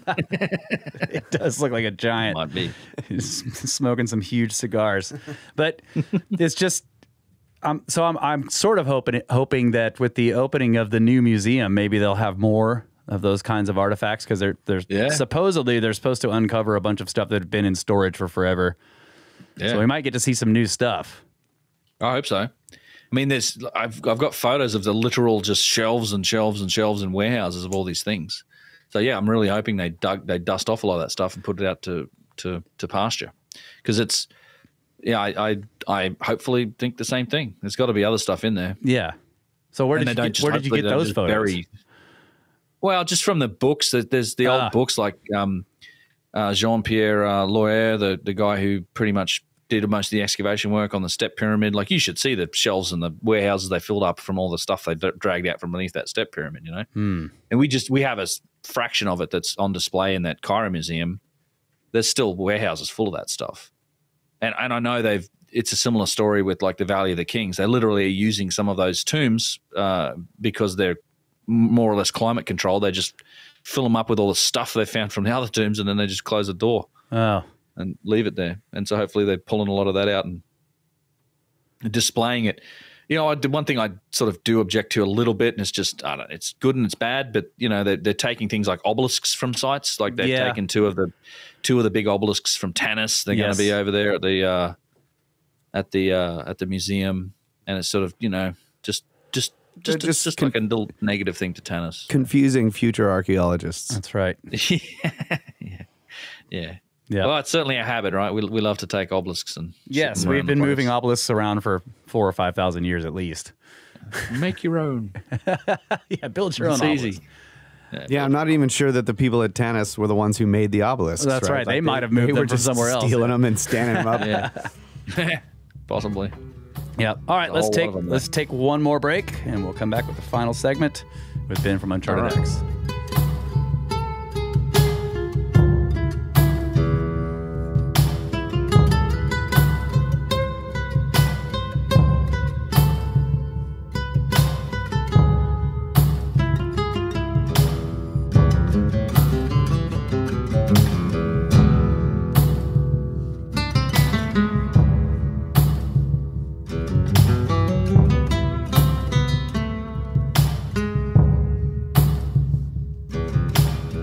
We're back, ladies and gentlemen, Brothers of the Serpent podcast, with Ben from UnchartedX.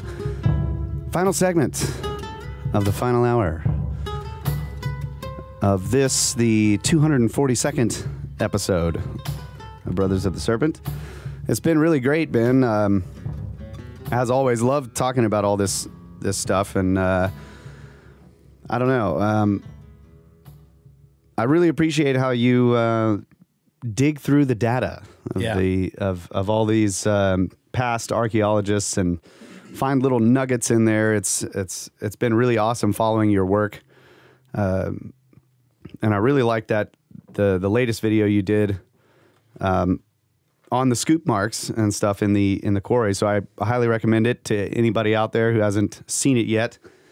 Is it still the latest thing on your feed? Well, I guess maybe this will be. Yeah, this might, I don't know. This will definitely be a podcast. I might do a video on this too, but as of right now, for sure, the scoop marks is the latest video. Yeah. It's the only problem with doing all that digging and making an hour-long documentary is you can't put them out every week. It's like not exactly the standard YouTube model, but that's the way. That's the way. But it's polished, and I think people appreciate that. You know, they know your style. You're doing the research. You're writing. Like you call it. I know you call it a script, but it's like, you're writing. Almost like like an essay. Yeah. And then I don't know. It's just really cool the way you do it, and I always look forward to those coming out. And I even listen to them. Like, I'm at work, I can't watch them, so I listen to them. They're great to listen to, and then sometimes you're like, God dang it, you got to go back and pull up the video. I have to see that part. Yeah. What is he pointing at?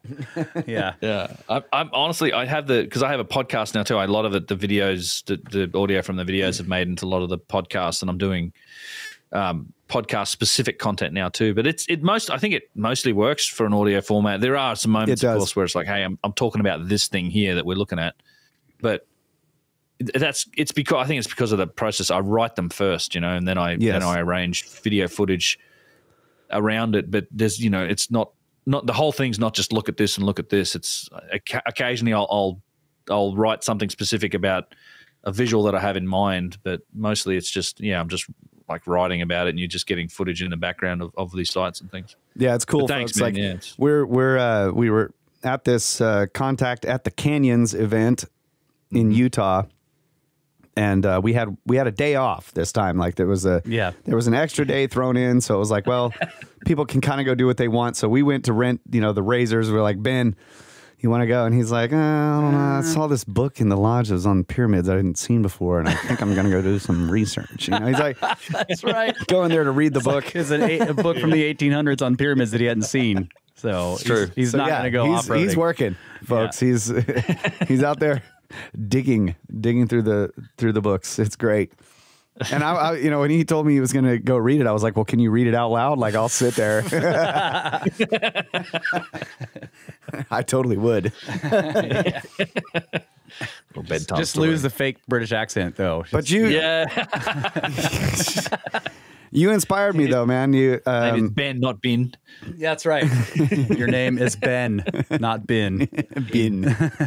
He's the guy with the fake British accent. That's right. That's the best. One of the best YouTube comments I've ever got. It's like, Yes.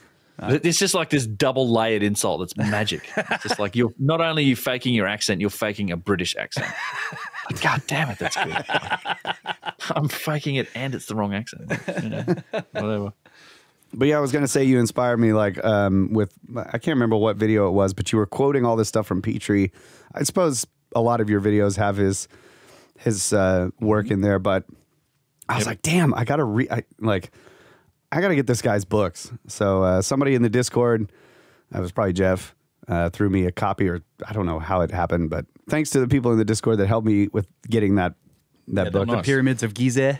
Yeah. Pyramids and temples of Gizeh. Yeah, so it became like a nightly thing. You know, I'd get home from work and everybody's gone to bed, and I'd just sit in there and have a beer for like 20 minutes every evening and just like read through this and scan through this book. And there's just some awesome stuff in there, you know, that broadens your perspective on all this stuff. So it's, it's great. Thanks. Yeah. That's one of my favorites. That book. I don't know if it's chapter 12, is it? But it's the on the mechanical methods of the ancient Egyptians. That's a chapter that gets a lot of use. Yeah, it's good. It's all good stuff. You can find a lot of this stuff on archive.org. I'd like to get a few more of his actual books too, if I can, just for like a hard copy. Find copies. Printout. Yeah. But you'd be amazed. You just start digging into what resources you can find out there, and it's one of the things that's led me to this conclusion. Like it's a point I make a fair bit. It's like the sort of the authoritarianism that's inherent in today's, I think, academia and Egyptology and archaeology isn't something that was always there. It's almost a modern phenomenon. I think it's something that's really only happened in the last 50 or 60 years. But that's it. You know, that's the era we're living in. So it feels like, wow, these guys are very resistant to saying, I don't know. Yes. But that's, and if you start to read the works of these guys, like Clements Marko or Petrie, or whoever I quote from a bunch of different sources, of the gentlemen scholars, the explorers, like the Victorian era almost, the people from 100 years ago, thereabouts, there's much more mystery there. Like they were willing, I think, to accept when there was something they couldn't quite understand. And my opinion on this, I think it's because of the nature of the debate. I just think that those guys were able to discuss this. And so Petrie spent his lifetime arguing with his peers about his claims about the drill cores and the saw blades. Right. But at the same time, he was firmly in the, pyramids are tombs camp. Well, yeah. I mean, he works out there, like he does have questions about it, but at the same time, he's like, so they must have, stacked the plug blocks in here, and then they had to pull the body in through this part and climb over he's working out the scenario for the tomb. He is. And the way I look at that too is it's like, I don't think they had the context for a more ancient past. I just don't think that was a possibility that in the head. So when I see Petrie talking about stuff like that and him trying to reason about, well, the tube drills, they must have had bronze tubes embedded with jewels to make these marks. That's him. He's looking at the evidence and he's trying to like frame a solution based in what they know of the dynastic Egyptians. The idea that it's technology beyond that, or it was a civilization that wasn't them, it was older, isn't really a concept that ever gets explored or even thought about. It's only now, because they were thinking of like humans like were basically in the Stone Age for like, 10,000. They probably thought that humans were around for like 25 to 40, 50,000 years maximum. Right. At that point, if not even even shorter time frames. But it's only now that we have so much of this other surrounding context that supports the idea that, okay, things could be a lot older. And we've had the concept of cataclysm being proven out, that we can explore those concepts a bit. It's a bit easier to think of them. It's just to me, it's a context picture. But you can almost, when you read his writing, you can almost see him like scratching his head thinking about it, because at the same time he's trying to, well, it's bronze tubes with jewels in it. But at the same time, he's looking at the striations and he's measuring these spirals, and he's like, well, it's got to have had 6, 7, 8, 9, 10 tons on top of it. And right. And it doesn't make sense to me. You do that to a bronze tube, it's going to warp, and it doesn't matter how many jewels are in it, the thing's going to collapse. You're going to crush it like a beer can. Yeah, exactly. So especially with how thin they were. Yeah. Yeah. So he was putting it in that context of where he thought the solution was. And I'm not sure he wouldn't have been open if he'd had all the data that we have today, that I'm not sure he'd have that same conclusion. I suspect he'd probably think, well, okay, there's some other possibilities here. But just the fact that there was a lot of back and forth and arguing, and they did that in the academic halls of residence, is with his peers and in their letters and in their societies and in their institutions. But the whole nature of the debate now has shifted. You've got your Hancocks and your Bovals and the predecessors of those guys, the John Anthony Wests, and who does he always reference, the for the Luxor, the Schwaller de Lubitz, yeah. Yeah. So, and this has all happened in the last sort of 50, 60 years. And the nature of the debate's changed. It's shifted, and it was in books for a while, and it's moving outside of the academic halls of residence and all of that area. Now it's on YouTube, and as I often say, like, idiots like me can have a say and get an audience or whatever. Same here. So but it leads, I think, the academics who are the authoritative figures in this space, right? They're the ones who quote supposedly own this information. They're the ones who write the textbooks. They set and control the orthodox messaging. They create the standard model. So they and their authority, their sense of self-worth, all of these things are tied into that concept. So when it gets challenged from all these different vectors, I think that's sort of fed into this.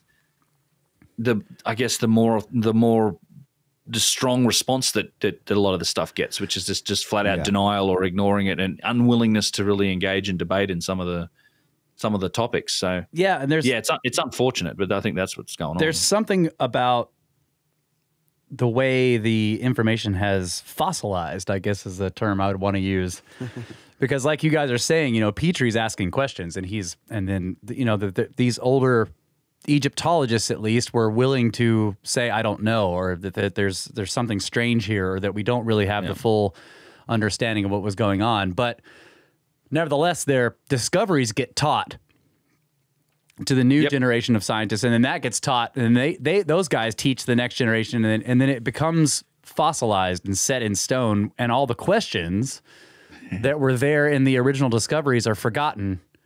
Yep. In a way, and so it's just like I don't know. I guess it's the loss of the questions that these older Egyptologists were willing to admit existed. Yeah. That's a great way of putting it. You're right, because Petrie is still considered like the authoritative source on a lot of measurements on a lot of these monuments. I mean, it's kind of ridiculous to think that how little's actually been done in terms of accurately surveying some of this stuff for 100 years. And a lot of it, he's still like the best source we have for a lot of sites. But at the same time, and that's what gets put into textbooks, but they don't ever talk about the fact that he think there was 10 tons of pressure on top of a tube drill. Right. Exactly. That doesn't make the cut somehow. And stuff gets lost. I mean, Egypt is so, like, in terms of an archaeological site, it's so enormous. There's stuff everywhere. Like when we were out in the desert, I guess we were Abu Sir, Abu Ghurab, and you could kind of see, like, there were sites off in the desert where you could see the tell, that there's an area that's got stuff there. It hasn't been excavated. It's just out there in the desert. And I don't know. It's just such an enormous site. So data gets lost. Yeah. I was amazed when we were going through Gantenbrink's story about how the exits for the King's Chamber shafts had been lost, like where they were on the outside of the pyramid. Yes. Yeah, right. You know, it's Had like to go they searching around. trying to Yeah, find they knew they existed, and he knew that they had been found in the past, but nobody remembered where they were, or wasn't written down, or if it was written down, that was lost. So he had to go find them again. I mean, it's even that way with the entrance, right? There's legends of the entrance. Yeah. At the time that Alma Moon. Alma Moon Yeah. shows up. Mm-hmm. It's just crazy how. Yeah. But on that, you know, you can it is a little bit you can kind of understand it a little bit because, you know, you're talking about this enormous thing, and I try to stress this to people that pyramid is just huge. It's 13 to 14 acres at the base. That's, you know, so if you're like, okay, Well, yeah, I've got stuff on my property that I've lost. I'm like, wait a minute, where did I put that? Where did I put that giant pipe? I know it's somewhere. Yeah. It's just tall grass. I still can't find it. Yeah, right. Yeah, on 10 acres. You know, so you can imagine, like, well, I've got a 14-acre structure, and somewhere on it there's a door. Yeah. So Somewhere's on like a 4-inch square opening. yeah, that's right. Yeah. Like a 4-inch wide opening, whatever the hell it is. Yeah. Yeah. Yeah, it's crazy. It is crazy how big it is. And that you know, that's the scale of it that is lost on people until they see it. But even then, when you're standing in front of it, you know, you're standing on the plateau and you're looking at it, it's huge, but you don't really begin to comprehend the absolute massive size of the thing until you start trying to circumnavigate it. Yeah. You know, Yep. and you're like, okay, let's go over to this other pyramid over there, and you start walking. You know, and 10 minutes later, you're still walking alongside the same wall of the pyramid or whatever, and it's just you're like, yeah, this thing is gigantic. Yeah. Yeah, it's ridiculous. It really is. I tell you, it's one of those things you should, it's go and see it. If it's like a bucket list item, if you're at all interested in these topics, like, Yeah. you want to see it at least once, like this place. You don't really, I always like, and I will always remember the first time going into Cairo and driving towards Giza. If you do it in the daytime, obviously at nighttime you can't see them, but the first second you see these things just like looming over the rest of the city. Yes. You know, it's just appear on this horizon in the backdrop, and you just realize, like, holy shit, these are gigantic, like so much bigger than you think they are. Yeah. I mean, it was the tallest structure for thousands and thousands and thousands of years. Yeah, it's insane. Yeah. Do you know if anybody's gotten to the top of the other one? Like, how often do people climb that one? The Khafre pyramid? Yeah. That one would be a lot more difficult. I'm sure you'd people have. Yeah, you'd have to do like You'd need ropes and climbing gear for that. Right, because the top You still just- has the casing stones. Casing stones, yeah. We'd have to be like, you know, what's his Alex Honnold or something. Could probably do it. But you just stick your fingertips into the cracks and scamper up there. Yeah. And the bent pyramid. I'm sure I wonder people about do. that one as well. Oh, that one would be even tougher, yeah. Yeah. It's real steep. Land a lot more casing. Yeah, got much more of the casing stones on that. I'm sure people have. I don't know. But I don't know. Yeah, it's unfortunate. I would have loved to have visited these places even 30 years ago, 20, 30 years ago, because then it was entirely possible and easy to like go up these things. There's a time before that where it was just like, hey, yeah, just if you're intrepid enough, off you go. Yeah. Climb that thing. Would you climb it if they gave you the chance? Oh, yeah, absolutely. 100%. Yeah. Well, if I could do it without getting like arrested and Thrown in ejected jail. from Egypt, never to come back, I'd love to do. I would love to climb it. Yeah. I mean, we got on top of the satellite pyramid outside the bent pyramid next to it, you know. Yeah. And you can get on top of. I've been on top of the Abu Ghraib, the obelisk base. People think it's a pyramid. It's just a base for a gigantic obelisk. Yeah, I'd love the chance to climb it one day, but I don't know. It doesn't. I doubt that's ever going to happen. It's just like. I could foresee like a potential. You almost don't want them to do it. Like, obviously, there's the path people can take where you spend the whole money makes anything possible in Egypt approach. I understand that's still a possibility, but it's many thousands of dollars. You got to bribe everyone from the top down to the bottom. Apparently, Yeah. I don't even think even then I wouldn't do it just because of the risk. I want to keep going back to Egypt. I don't want to be sort of thrown out of that place. Right. Which is what happens if they catch you. I think what would be even better would be, I mean, I understand the idea of like, yeah, I climbed that thing, but what would be better is to bribe people to allow us to fly a drone. Yeah. And you could well, look at yeah. multiple like close-ups and places that you wanted to see and, fly That's to different pyramids and stuff. And, that would be cool. You can do. I mean, the drone stuff is possible. It's just expensive and time. It takes a long time. So I've seen drone footage. Yes, but it's just like the filming permits and production permits, plus then your army and I'm sure they probably want to know what you want to do with it. And there's probably only particular institutions that have the access that can do it. I'd love that idea too. But I was just thinking with the pyramid, like you could almost envision a place where they're like, well, for special permission, like enough money, they could make it an official thing. But if they had to do that, I reckon they'd have to install safety gear and all this other crap. You don't really want to see that. Like, yes, you know, like drilling into it and putting up chains and ropes and shit. And I'd just be like, nah, because it's dangerous. Like, I'm sure, I can't recall if this happened, but I'm sure there's people that have fallen off that thing and killed themselves. In the hundreds of years that people have been climbing it. Yep. And it's like that thing. If you're going to allow someone to do it, you just don't want hordes of people going up and down all the time. But yeah. So it's just, I think it's I'll just live vicariously through the tales of people that have done it, like Hancock going up there and finding his grandfather's signature up there or whatever that crazy story is. That's a wild story. Yeah. So we are going to Egypt again in November, but I wanted to ask you what. You've traveled all over the place and visited many sites, but what what other places do you want to go that you haven't been before, and for what reason? A long list of stuff there. So the UK, for sure, with Stonehenge. There's a whole bunch of other stone circles. There's a lot of just interesting architecture there as well, not just the really ancient stuff. And personally, I also think it'd be really fun to like spend a summer chasing around crop circles. I don't know why. Like get on the radio and you just, hey, one's appeared, and everyone drives over there, and I think it'd be an interesting crowd. I'm all in for that. Like go chase crop circles around, because they do that, right? And Hancock does it. I mean, Hugh Newman gets involved in it, but just because there's a whole crowd that does it. Yeah, be interesting. That's a big one for me. Turkey, haven't been there. There's Göbekli Tepe plus a whole bunch of other places. That same thing for Jordan, Lebanon, with Baalbek's like a massive draw to me one day. I have a friend going there. Actually, I think he was there this week. I haven't heard back yet, but he apparently took some high-end filming. I want to go to the quarry there. Yeah, the quarry. Yeah, which is close to the site apparently. If you're not moving 100 or 1,200 ton stone, yes. Yeah, or sure, it's close. Yeah, it's close. Yeah. Just some water. Just over the ridge there. Yeah. Yeah. Yes, that's a big one for me too, man. I want to go. I want to go there. Obviously, Petra, Jordan, all the sites in Jordan. There's a lot to offer there. Easter Island, man. Like, this is going to sound stupid, but I haven't seen like the Temple of the Sun and the Temple of the Moon at Teotihuacan, like in Mexico. Yep. I've been through the Yucatan a couple times, but like the southern part of Mexico and all of that.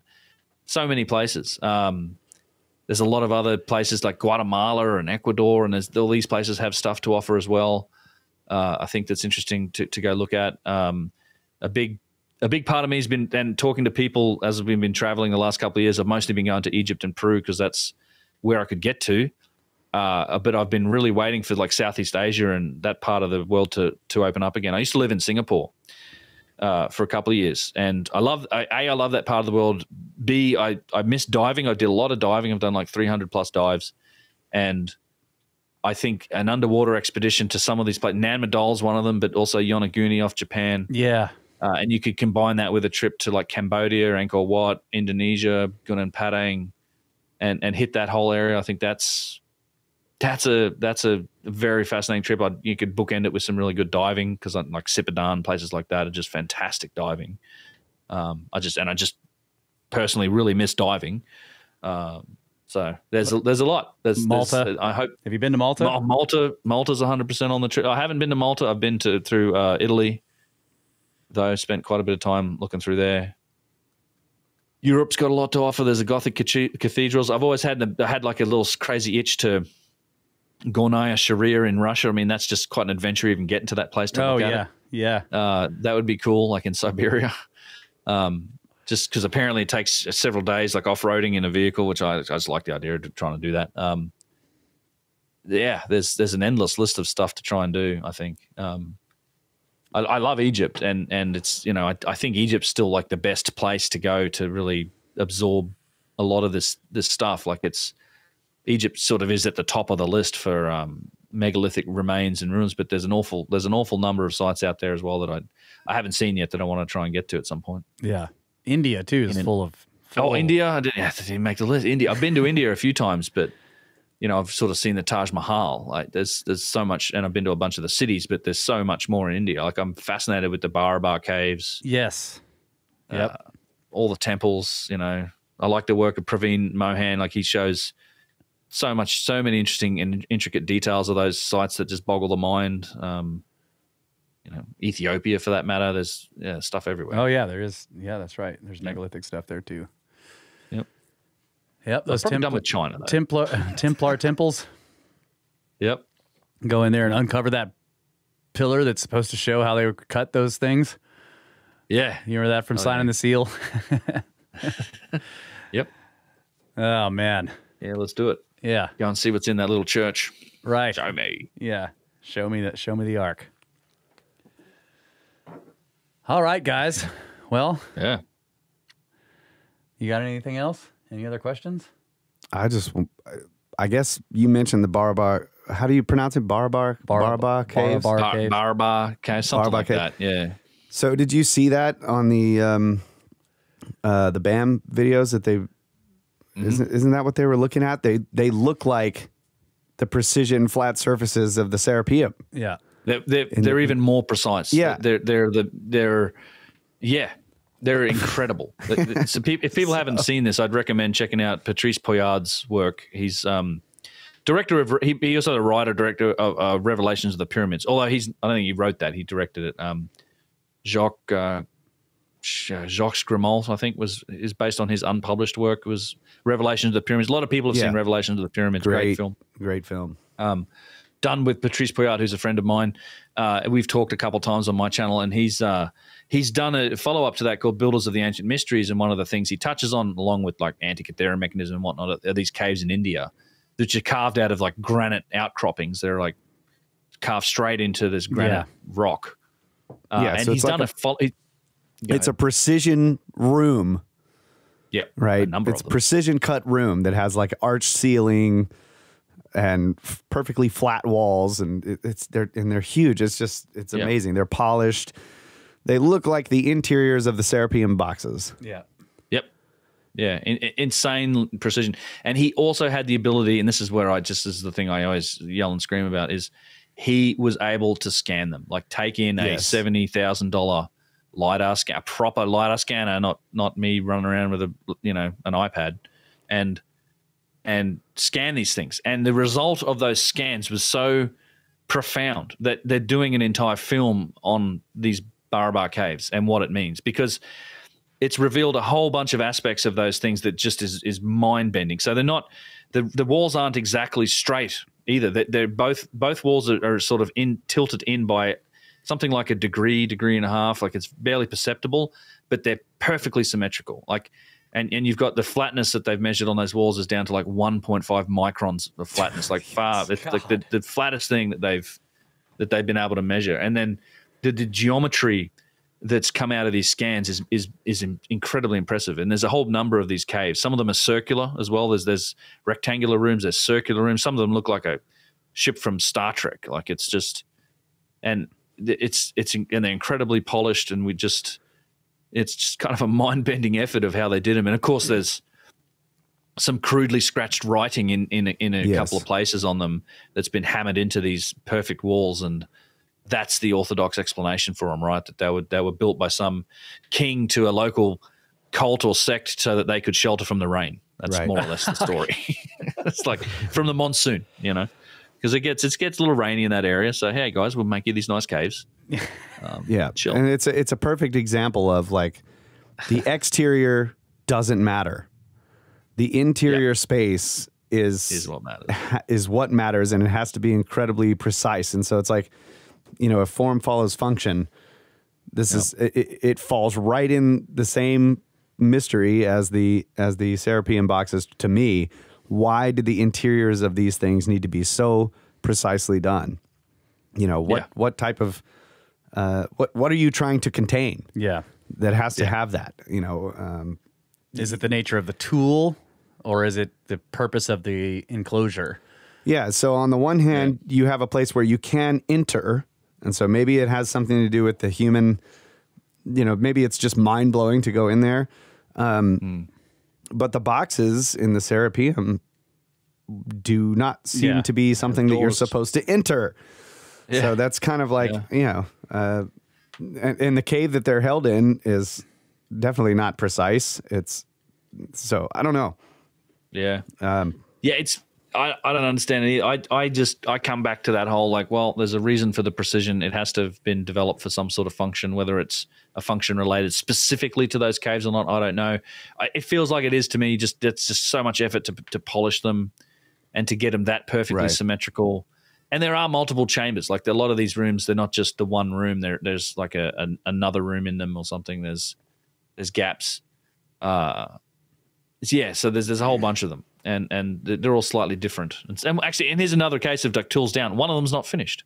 Like there's one of them that has like it's unfinished, and it's as if the tools went down. And then you can see some effort where the later cultures have come and tried to do something to it, and it's just like they like chip the surface, and in like hammering away at something, and it's like, oh well, you've screwed the whole room. Like none of these other rooms have anything like that's like the most amazing thing about like the Serapeum boxes.